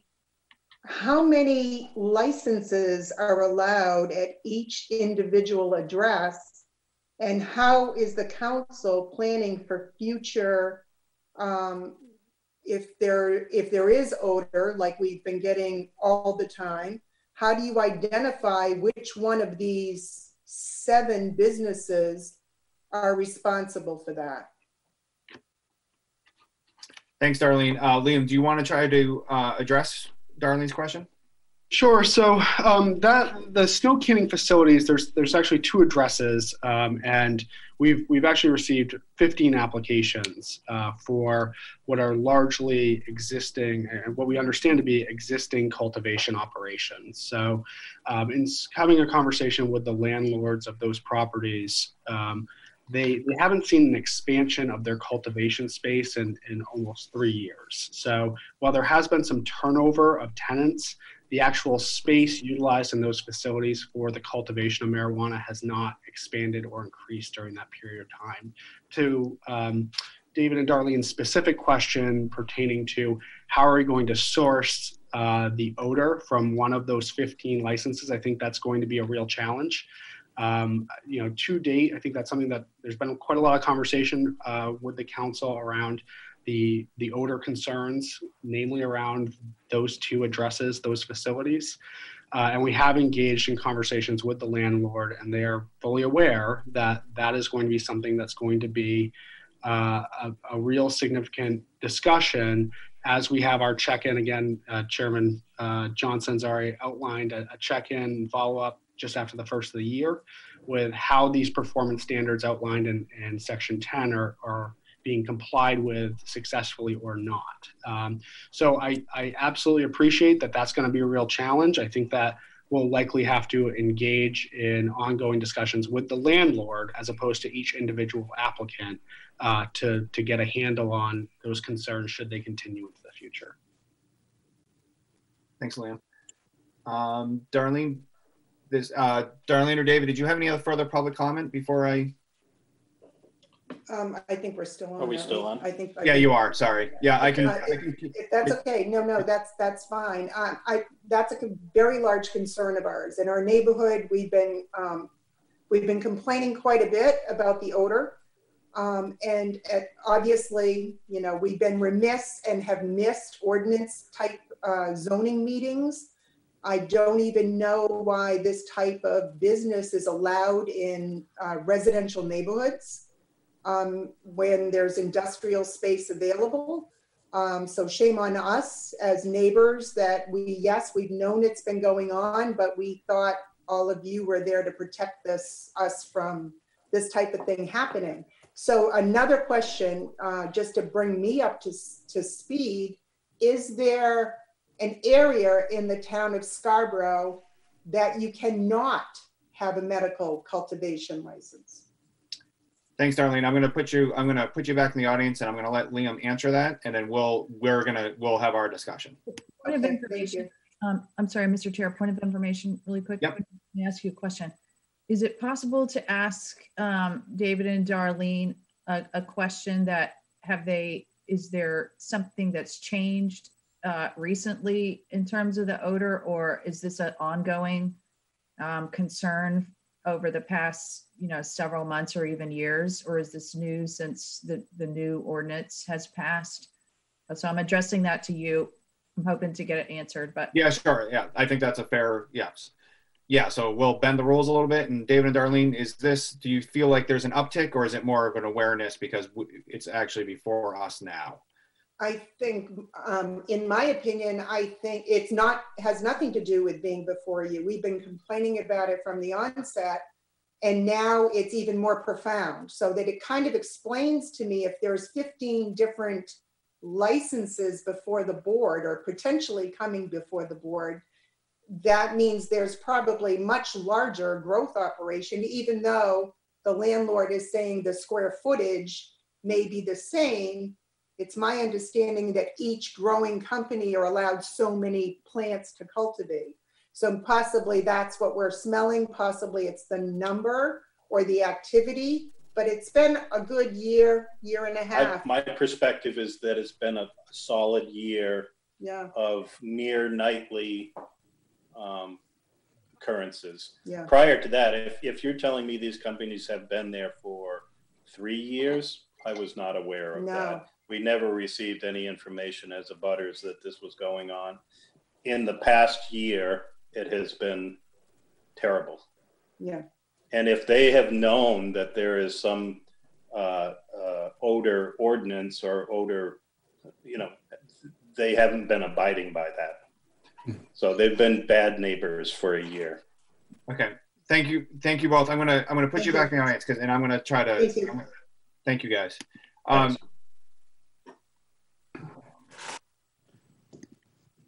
So Liam, I'm gonna just send something. I will ask you as chair a few questions to help clarify from what I just got of it. Where are these things allowed in Scarborough and where they aren't allowed in Scarborough? And can you please explain why abutters haven't known about it for the last couple of years?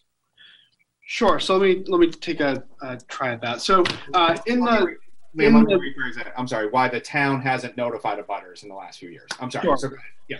So the first question around zoning, the ordinance does prescribe or outline specific areas of town where marijuana operations can exist. And certainly one of those is the Pine Point Industrial Overlay District, which is where I believe the Snow Canning Road facilities are located.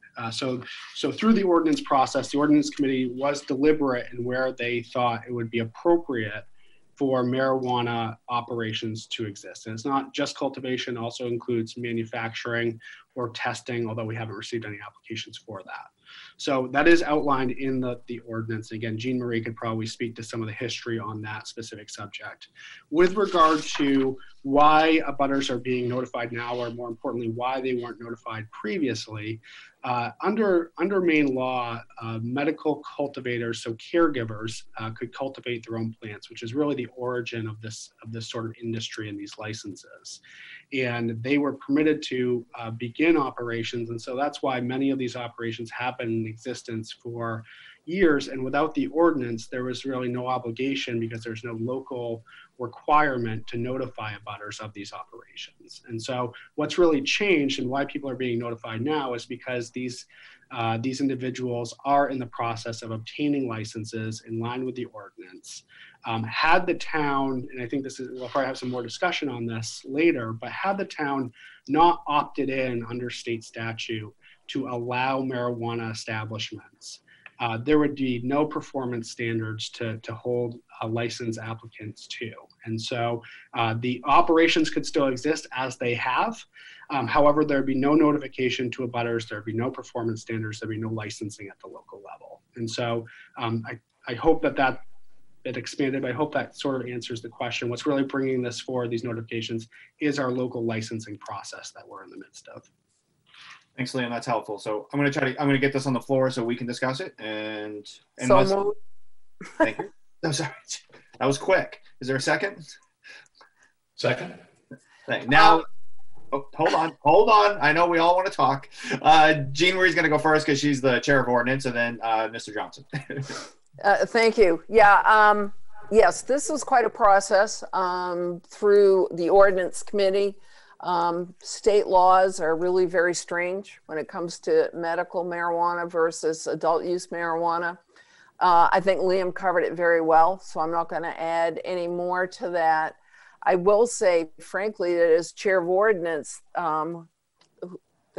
this committee that approved these regulations, that I'm really disappointed in what seems to me, in my own experience driving by Snow Canning Road, is an increase in the odor. I don't go down there frequently, but in the last month or so, I've had opportunity to go down 3 or 4 times to the Pine Point area, different weather conditions, and I will tell you that it'll knock you over. I mean, so I'm very disappointed with this because I never noticed it before. I don't know, like the neighbors, I'm not sure what's going on, what the difference is, but I will put it out there that because most of these growers know me, they sat in front of me for a while, and I'm just giving them the heads up. You got to do something, man, because the licenses aren't going to last very long, and there's got to be something that's got to be done. And whether it's through the landlord or the individual growers, I think all of them need to get together and fix it, because personally, I think it's an issue. And I don't live there, but I've driven through there, and I couldn't believe the intensity of the odor that I have never noticed before. So that's what my 2 cents worth. Thanks. Thank you. Councilor Johnson? Yeah, a couple of things, if you don't mind. I want to, it really struck home when I heard them say that they and I understand it, that they feel that this body is there to protect them. The reality of it is that these guys have been growing there. There are no new additions with these licenses, and they could grow there before the ordinance. The ordinance is actually what we put in place to try to protect the residents. It's not that we just allow these guys to go in and do it and weren't thinking of you. That's why we have this ordinance. So there are no new ones. I do believe the process is to let everybody go through the licensing and then in some manner try to backtrack. I want to share just a little something with you. Mr. Councilor Hamel and I went and did a walkthrough of one of the growers. Okay. Very nice gentleman, won't mention his name, his company name. He brought us in and we walked through. Now, granted, it was just one of, I think, 12 or 15, but they're all kind of similar. But he did share some information that I think that at some time we should workshop to educate ourselves on these growing techniques. That he said the nature of the business is when they go to harvest the plant, you can imagine they're moved from one room into another room to harvest. And just the nature of that shakes the plant out, throws out all the spores, and really emits the odor much more potent than normal growing, okay? This individual guy, business, they harvest every month. So if we have 15 in there and they're all harvesting at different time periods, that's why at times we probably get an extra strengthening of that smell, I would think. And I think maybe we just have to educate ourselves on that. I don't know what we could do about it. Maybe they could talk together, maybe try to start harvesting on the same days or on the same weekends. You don't know, maybe mitigate time space a little bit more. I did have one question for Liam, though, if I could. Liam, are you involved in the on-site review? I am. Okay, because I thought it was Jay and it's you. Could you just go over, because one of the requirements are odor mitigation. Could you just go over that process, what you look for? And the reason why I'm asking is because the one that Councilor Hamel and I went to, they had no external air out, push out. Their mitigation was to contain the smell in the building, which was, I thought, very novel. So what is that process on the, what are you looking for to make sure they're complying, at least initially, with mitigating the odor? Yeah, if I could just take a step back. So what the on-site inspection typically looks like is it's myself along with our fire inspector, generally our code enforcement officer with a background in electrical, and our zoning administrator along with a representative from the police department. And really what we're doing is we're going through and verifying that the application materials that they submitted are indeed accurate to the degree we can determine that. So we're reviewing their security plans, obviously ahead of time. We're verifying that they have adequate surveillance or camera setups. We're verifying that, all the fine print of the ordinance with regard to the security plan, general building code pieces. So this is very similar to a certificate of occupancy would be. So we're making sure there's no fire code violations. And the odor mitigation piece, again, if you review the ordinance, you'll see that really there's a performance standard that needs to be met. The ordinance doesn't have specifics as to how that is met. So it doesn't speak to internal ventilation versus external ventilation. It doesn't speak to any sort of magnitude or specificity around equipment. So essentially what we're doing is we're asking them through the inspection to say, what do you have for odor mitigation systems in place? Can you point them out? Do they appear operational? But really what's going to have to happen here, and really where this is going to get tricky, is we're going to have evidence to suggest through likely abutters experiences, that whatever systems are in place are inadequate. And then the question is, what do we do then? And so, that's really the extent of it. We don't have a background or an odor mitigation specialist on staff who can go in and determine that the equipment they have in place will indeed be adequate for that facility at that location with, it all is very, there's quite a lot of variables to it. So the initial step is that point out the equipment, we determine it appears to be operational, and from there it's going to be, well, is it in fact operational based on the sort of the anecdotal or reported experience of the abutters. Now we have some facilities that, due to where they lie in town, they don't have abutters in the same way our snow canning facility appears to have. And so the odor emanating from that building may be on a similar level. However, they don't have residential properties within 500 or 1,000 feet. And so simply the experience is different. So that is going to be an ongoing challenge with managing this, or the enforcement of this ordinance.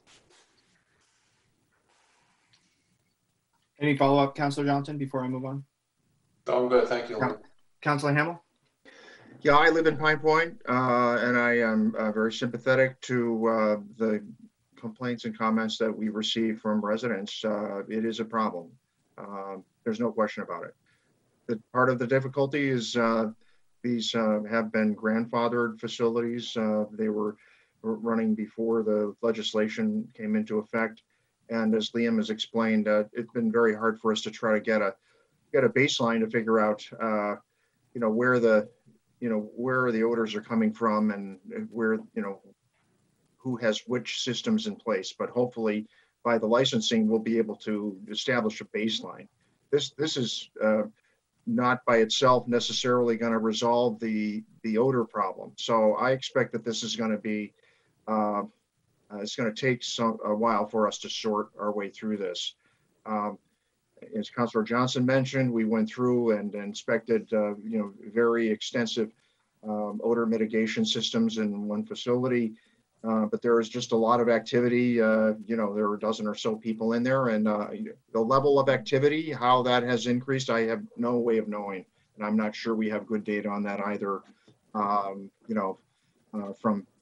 any part of the town government or staff at this point. So I know it's not really going to answer the question or resolve it, but I think this is something we need to work our way through and find out, if it will improve, and if not, then what we need to do about it over time. So that's a long answer to a very short question about what we're going to do about odor, but by its nature, it is a very difficult thing to manage.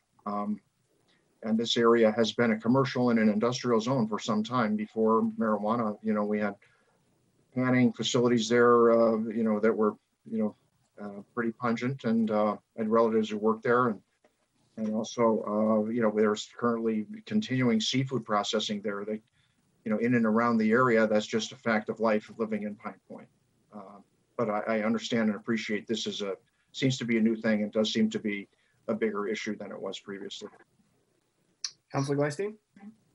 Yeah, so it's no surprise. I'll be voting no tonight. I've voted no on all of this, and I didn't support the expansion of marijuana in Scarborough.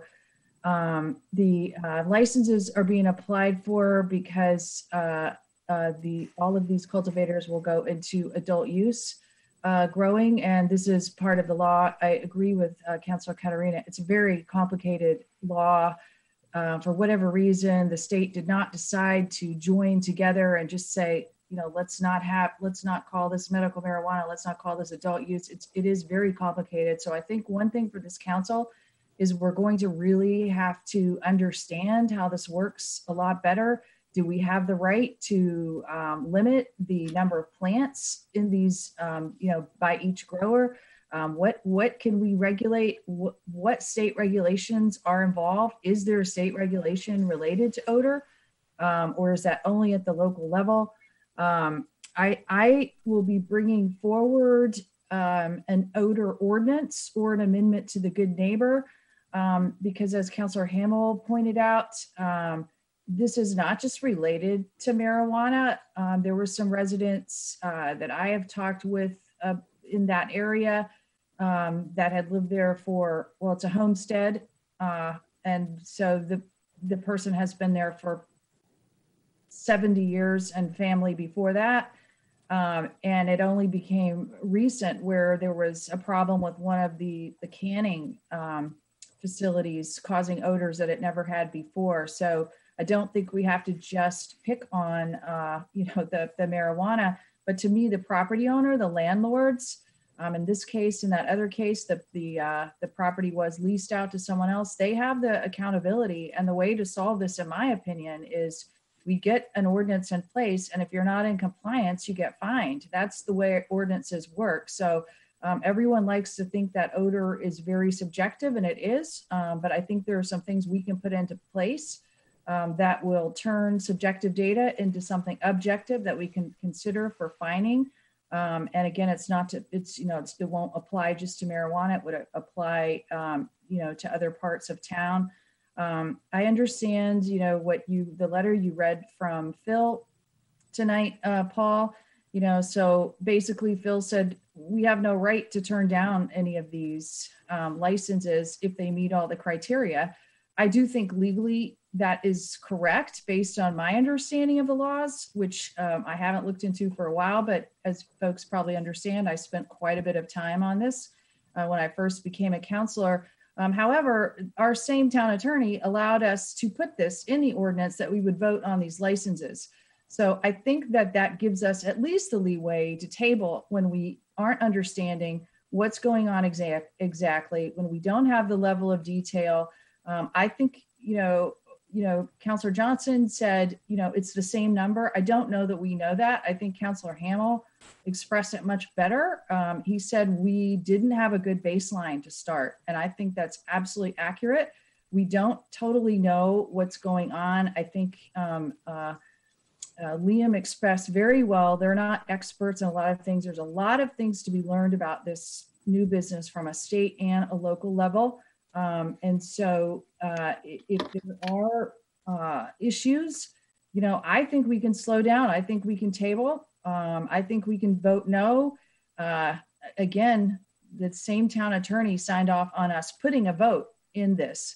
So I'm not sure why he didn't bring forward, well, you could vote, but it won't mean anything. So in my book, it does mean something. I voted no on all of these. I will be voting no again tonight. I urge other people to vote no, or at least we table it until we get to the bottom of some of these issues, because I don't really think it's an answer to say we're just going to keep letting it go and figure it out later. So that's my 2 cents. Thanks.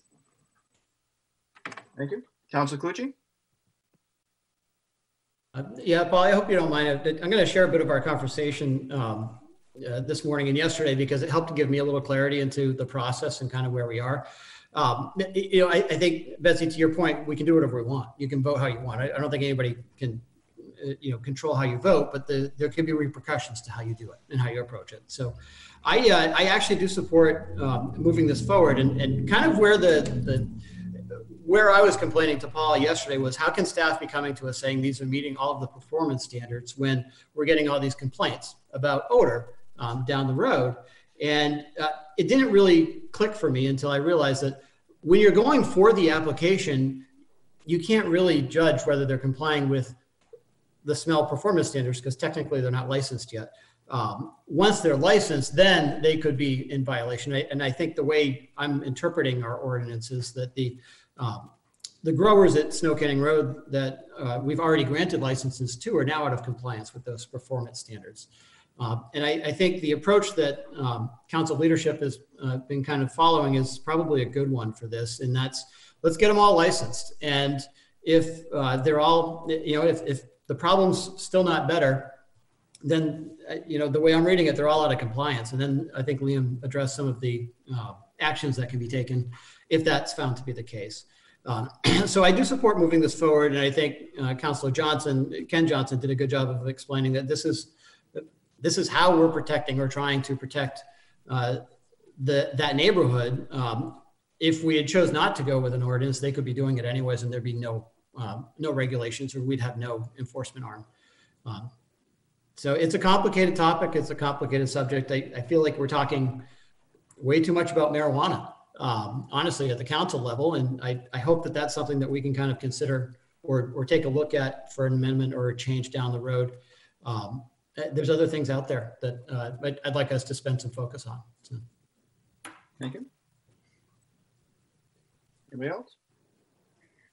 So I'm gonna take my opportunity, just because I get to. I'm gonna share my screen real quick because I think the way I'm looking at this is a requirement to get the license is to have an odor mitigation system.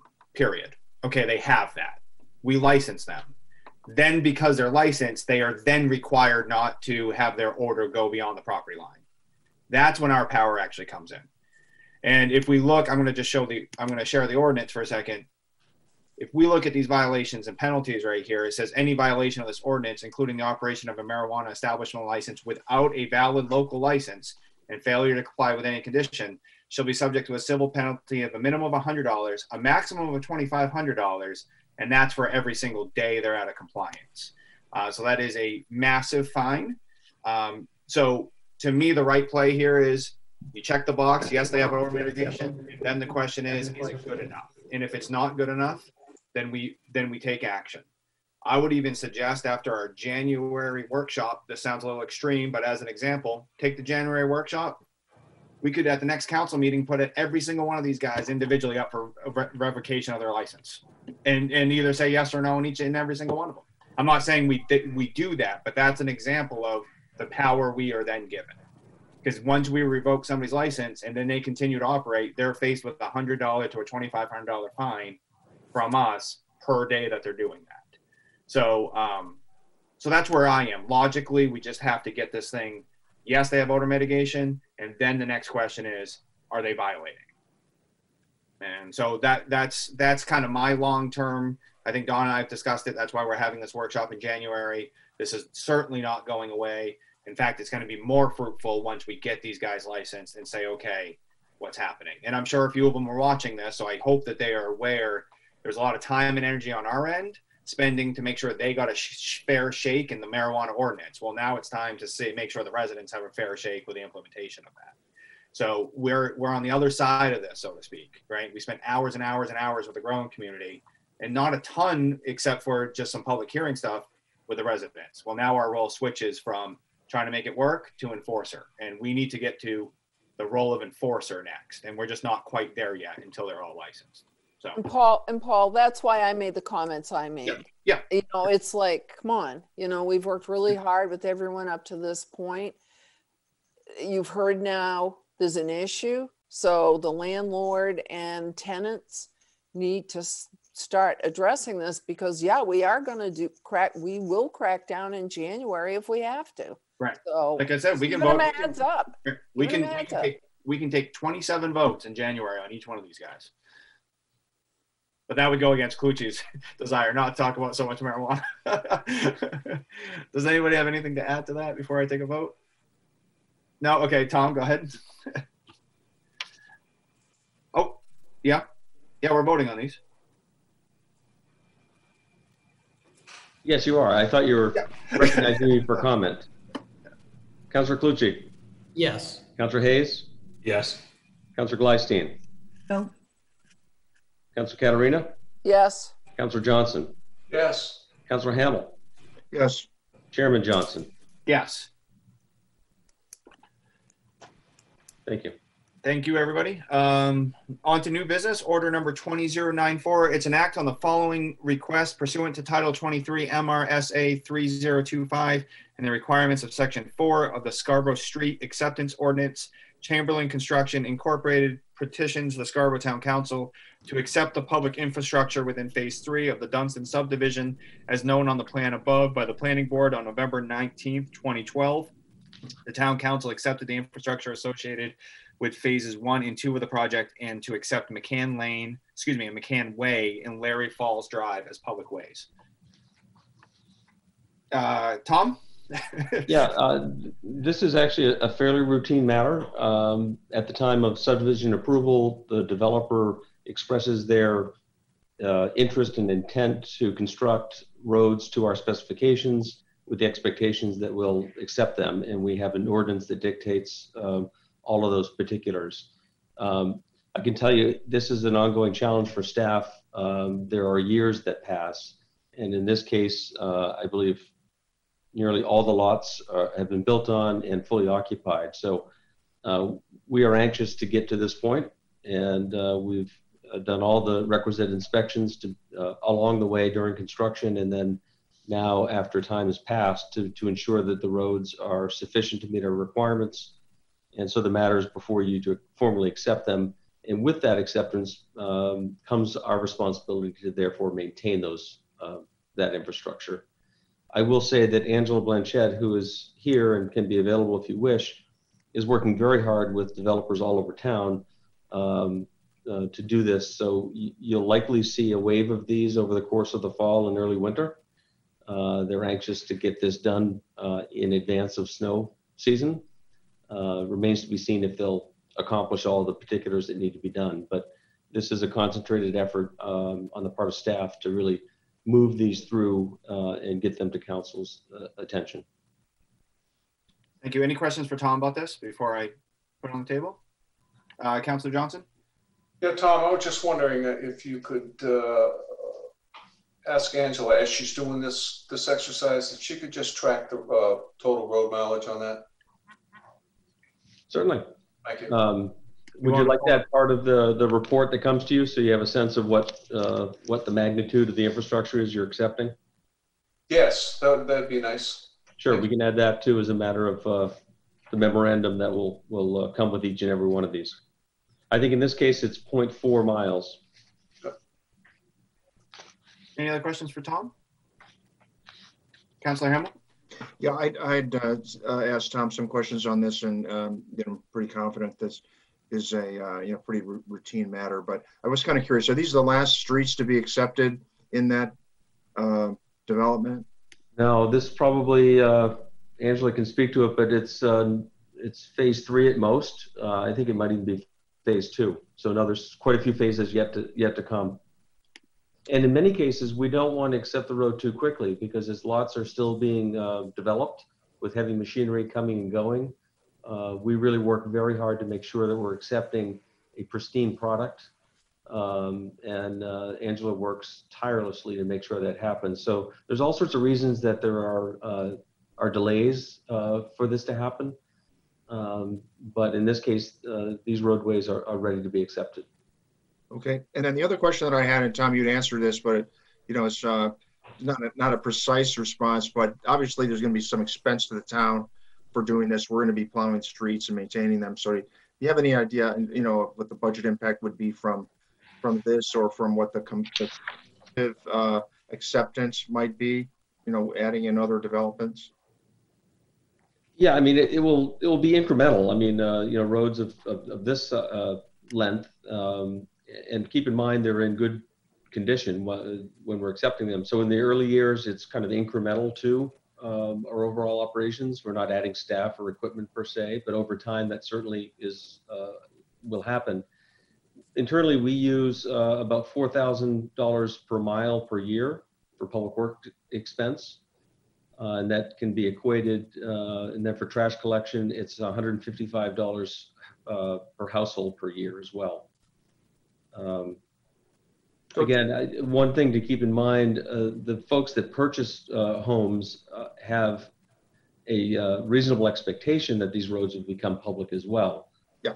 So that's part of the challenge that Angela's often facing, is that we have folks that have been living in their house for years, yet the road is not yet accepted. And that has issues of trash collection, bus stops. There's all sorts of challenges that come with this period of limbo. Tom, one final point here, and this may not be an easy question for you to answer, but do we expect that is it impact fees, or what exactly from the developers do the town get in the way of funding to help offset the costs associated with us accepting streets? Impact fees would not pertain to this. The theory is the additional tax revenue will go to support and offset the additional cost to provide municipal services. Okay, great. Thanks, Tom. Thanks very much. And Tom, it does, right? The tax revenue from this particular subdivision definitely does offset these costs of accepting these roads. Oh, and for certain for public works related expenses, but I think you need to look more globally at public safety costs, at school costs. So this is Right, just but a they're slight, entitled, whether or not we accept the roads, they're entitled to schools and public enough. safety, right? So the you know, Fair enough. yeah, I know, we look at that overall formula, but you know, I think that, like you're saying, there's a reasonable expectation that people have that they're going to become public roads, and that's the tax rate we pay in town. Correct. Yeah. Correct. So, and to your point, I didn't mean to be evasive whatsoever. Yes, even with single family residential, there is certainly sufficient tax revenue produced by the development of lots and building of homes to offset these expenses. Yes.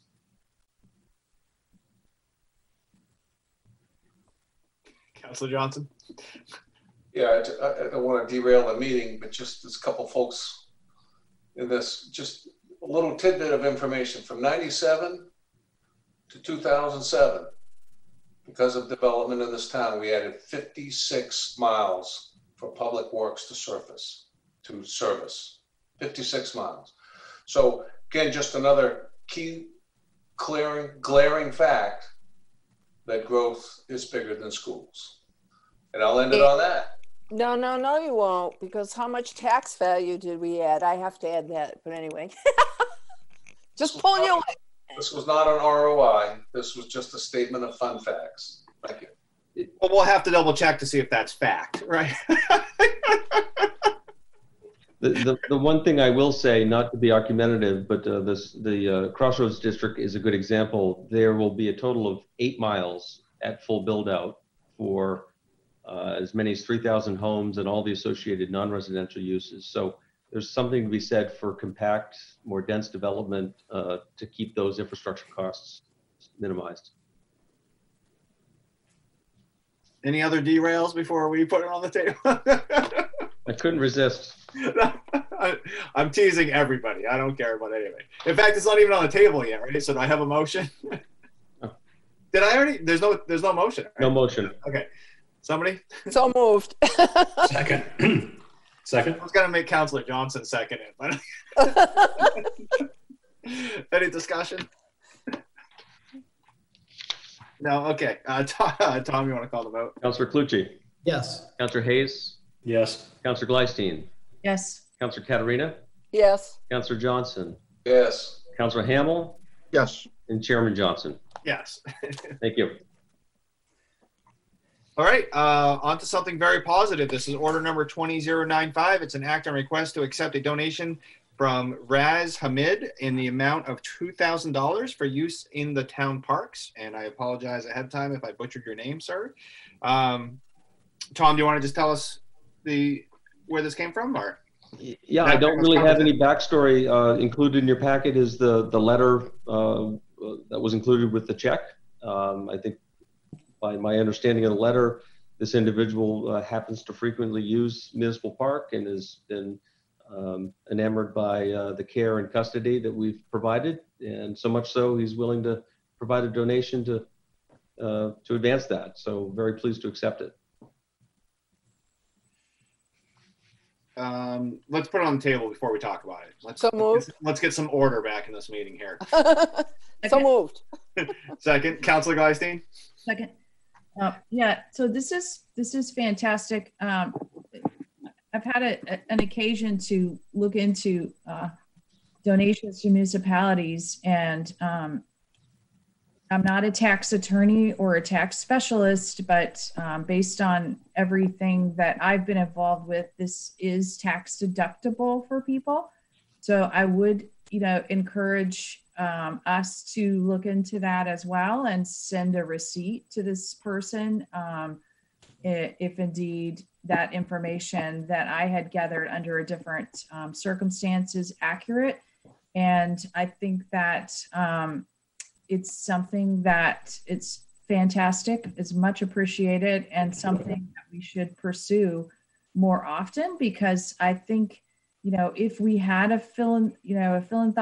philanthropic effort or committee or something like that, there are a lot of people who Scarborough is their heart, whether or not they're full-time residents here. It might be homes that they had for 100 years in their family, and they are looking for or would be open to, especially if we identify certain improvements, that would be helpful to have funded. So I think it's an effort that we should pursue at some point. As a town and as a council. There's experts out there that do it. I happen to know one. I don't know that she would do it, but this is something that you can see here. Someone looked at it and said, I'm so grateful. This is awesome. This is somewhere that I would like to contribute. And I guarantee you, this person is not alone out there when it comes to our town. Just so you know, we don't typically send a receipt per se, but we certainly send a letter of acknowledgement, and I think it really serves the same purpose. It serves as a validation. The wrong term, but it should be, and anyone should check with their own tax attorney. Sure. It should be tax deductible. So I believe you're correct. Councilor Gleistein? I already talked. Thanks. No, I'm sorry. Gets another chance. I was on autopilot. Councilor Katarina? I don't know about you, Paul. What's going on? Too much multitasking up there. Anyway. I Anyway. stopped after the workshop, I promise. Oh, okay. No, I just wanted to thank Mr. Hamid for this generous donation. I agree with him. I walk in Memorial Park 2 or 3 times a week. I enjoy walking there. I've run into fellow councilors there at times. And I think that all of our parks and recreation areas in town are very valuable. And I just want to thank him very much for that donation. Councilor Johnson? Yeah, I'd like to thank him too. I tell you, this actually almost teared me up. I don't know why. If you know, I basically almost live in the park. And I agree with what he says in his letter. Our community service does a stellar job in that park. And just to share something, because I live in the proximity of the park I do, one thing that COVID, I noticed, and it was COVID driven, it was after months of being cooped up in the house with the family as much as we like to, I really noticed this summer the utilization of our park really went up. And several times when I'd cross the street, there's a little mound over there with a sign, and you can stand and you can actually see the whole span of the park.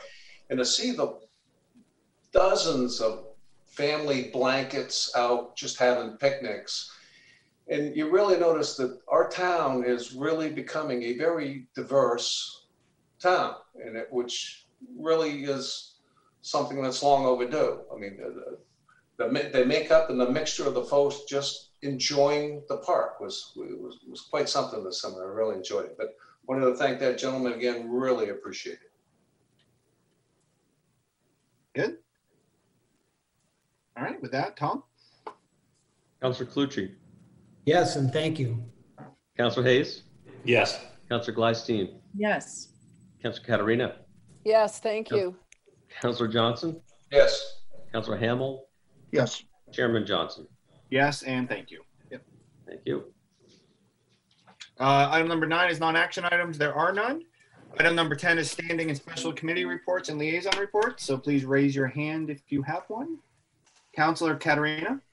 Yeah, very quickly, long-range planning. We'll be meeting again November 6th. We are working on getting the comprehensive plan out to public for public input. And our next meeting, what did I just say? It was November 6th. They don't have the dates yet. We're working on the dates to get public input. In normal times, we'd go around to different parts of town, literally, and meet at the different schools or fire stations or whatever.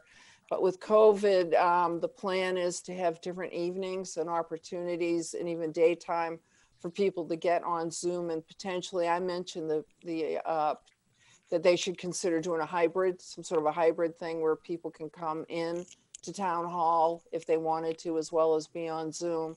So stay tuned for that, because as you know, we really need to get that out the door. And then tomorrow, ordinance committee is meeting at 4. I've been asked to bring something up about fireworks. So I've got fireworks on there. I'm not sure what will happen, if anything, yet, but at least I want to open the door for folks to begin discussions. And then the big thing is growth management. And there was a whole list of data points. Jay sent us back, I don't know how many pages. I know, Dawn, you were going to read them today. I read them the other day. But it should be an interesting beginning to collect data on what the effects of growth are in town and move on from there. So that's 4 o'clock tomorrow. Thank you. Any other committee or liaison reports? No? All right, I have a slightly long one, so I apologize. Number 1 is the leadership meeting is tomorrow. Dawn, I, and Tom I think I've mentioned this, but we have our leadership meeting on Thursdays on council weeks, just because it makes a lot more sense on our end. So I'll hopefully report out to you sometime tomorrow or early Friday. Secondly, which we're going to talk about at the leadership meeting, so excuse me, I don't have all the details, but we have set a tentative date for December 8th. That would actually be a special town council meeting, so we're utilizing an off Wednesday, and that is going to be a workshop with GPCOG, Greater Portland Council of Governments, and a couple of transit providers, as long as some representatives from PACS, to just discuss the Downs and how public transport is, the challenges of public transport at the Downs, the benefits, and just the viability of public transport in general, and also the type of how all that can affect growth and how growth interplays with that. So we're bringing in a couple of outside voices, outside perspectives, to just sit around and get educated and hopefully pepper them with some questions. But I think I've mentioned this a couple of times. The date is December 8th, and the refined agenda will be to follow. But again, it's just one more step in us trying to wrap our brain around the regional impact and enormity of the Downs project. I did call Peter Michaud, one of the developers of the Downs, and requested from him, it was a very quick phone conversation. I did request from him if they could do some sort of 5-year projection of number of units that they think they're going to do, residential units. I know we get a lot of input, a lot of numbers from them, and a lot of hype around the commercial growth and all that great stuff that we want. But I think in the GMO discussions, it would make sense for us to have this, to just have their perspective on what they perceive would be their 5-year plan, so to speak. He reported back that he has that, he has 3 years of that done, so he'd be willing to extrapolate 2 more years or take a crack at it. More to come on that. I haven't heard from him since, but I made that call, I think, 3 or 4 days ago. Lastly, I'm going to close the comp plan FAQs on Friday. So everybody get in your comp plan FAQs. It is in the shared Google folder. I will make it public. It is for public consumption once we're done with it. And if you're listening right now, essentially we have a workshop on the comp plan in early November, and I've solicited the feedback from individual counselors. So we just have it all in one place. Once it is finished, I will gladly make it part of the agenda packet coming up. So my 4 things: leadership meeting tomorrow, special town council meeting on December 8th about the regional effects, benefits, cost of the Downs, and specifically transit and growth. Talk to Peter Michaud about getting some sort of forecast on their end of the number of units in the next 3 to 5 years. And comp plan thoughts are closed on Friday. Okay, that's all I have. Item number 11 is councilor member comments. Anybody want to raise their hand? Does anybody have any comments? Councilor Katerina.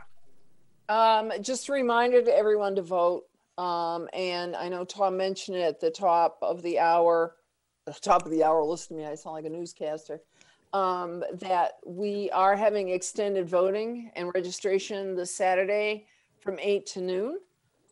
So please, make note of that. If you've been wondering when you're going to fit this into your schedule, let other people know. It's very easy to register and vote. And we do have that special drop-off box in the front of the building, which I'm glad people are feeling comfortable enough using. So no excuses this year, folks. Come on out and vote. Thanks. Any others? Councillor Gleisten? Sorry, I muted you. Yeah, no, so I mentioned, I believe it was the last meeting, that I was hoping the council would consider expanding these ad hoc committees to include more members. And my reasoning is a lot of the model that we talk about that works so well is the committee for the community center. And there were several subcommittees on that, which made the work very outstanding because they had a small group that could participate in some detailed level work without completely overwhelming the entire committee. So I'm not putting forward anything right now, clearly, but I do plan to ask the chair to help me figure out how to bring that forward. So that is something I want to get out there. Also with the comp plan and long range coming up and in the time of COVID, this is, we've had the last comp plan since 2006. It's quite impactful on our town, our zoning, our ordinances, our quality of life. And so it is unfortunate that we are in the circumstance that we're in, but Zoom, I think, is not a great forum for getting feedback. There are many people who struggle with it, and we even have some staff members who struggle with it. Like Paul, I think you need to give some lessons to everyone because you're like a master of it. You're very, very good at it, but not everyone is that good at it. And then on the other end, people struggle as well. So I definitely think we need to find ways to spread this out over a couple of, over more than 1 month for sure, but and kind of see how things are going. A lot of people have some concern about the winter coming. Let's see how that shakes out. But spread out, in a big, tall area, social distance, mask, and make sure that we're getting some input in person because there's body language too. There's people raising their hand. There's people wanting to speak more than once. And while this has been a good tool for local government to be pretty much the only level of government that's gotten a lot done, I will say in our defense compared to the other levels of government, it's got its limitations. And so I just think we need to be very cognizant of that. We originally, this was going to come out every 10 years, which would have been 16 and 18, it got put aside. And now I think we need to be very careful of saying, well, we've waited so long on it. Now we have to try to get it out in the middle of, an extraordinary lifetime event. So those are my 2 cents yet again. And I will not call on you immediately afterwards. I'm sorry. Anybody else? Yeah, I'll say more. Yeah, that's true. Anybody? Nope. Okay, with that, do I have a motion to adjourn? So moved. All right. Tom? Councillor Clucci?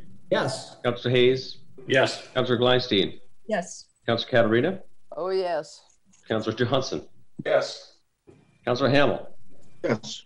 Chairman Johnson? Yes.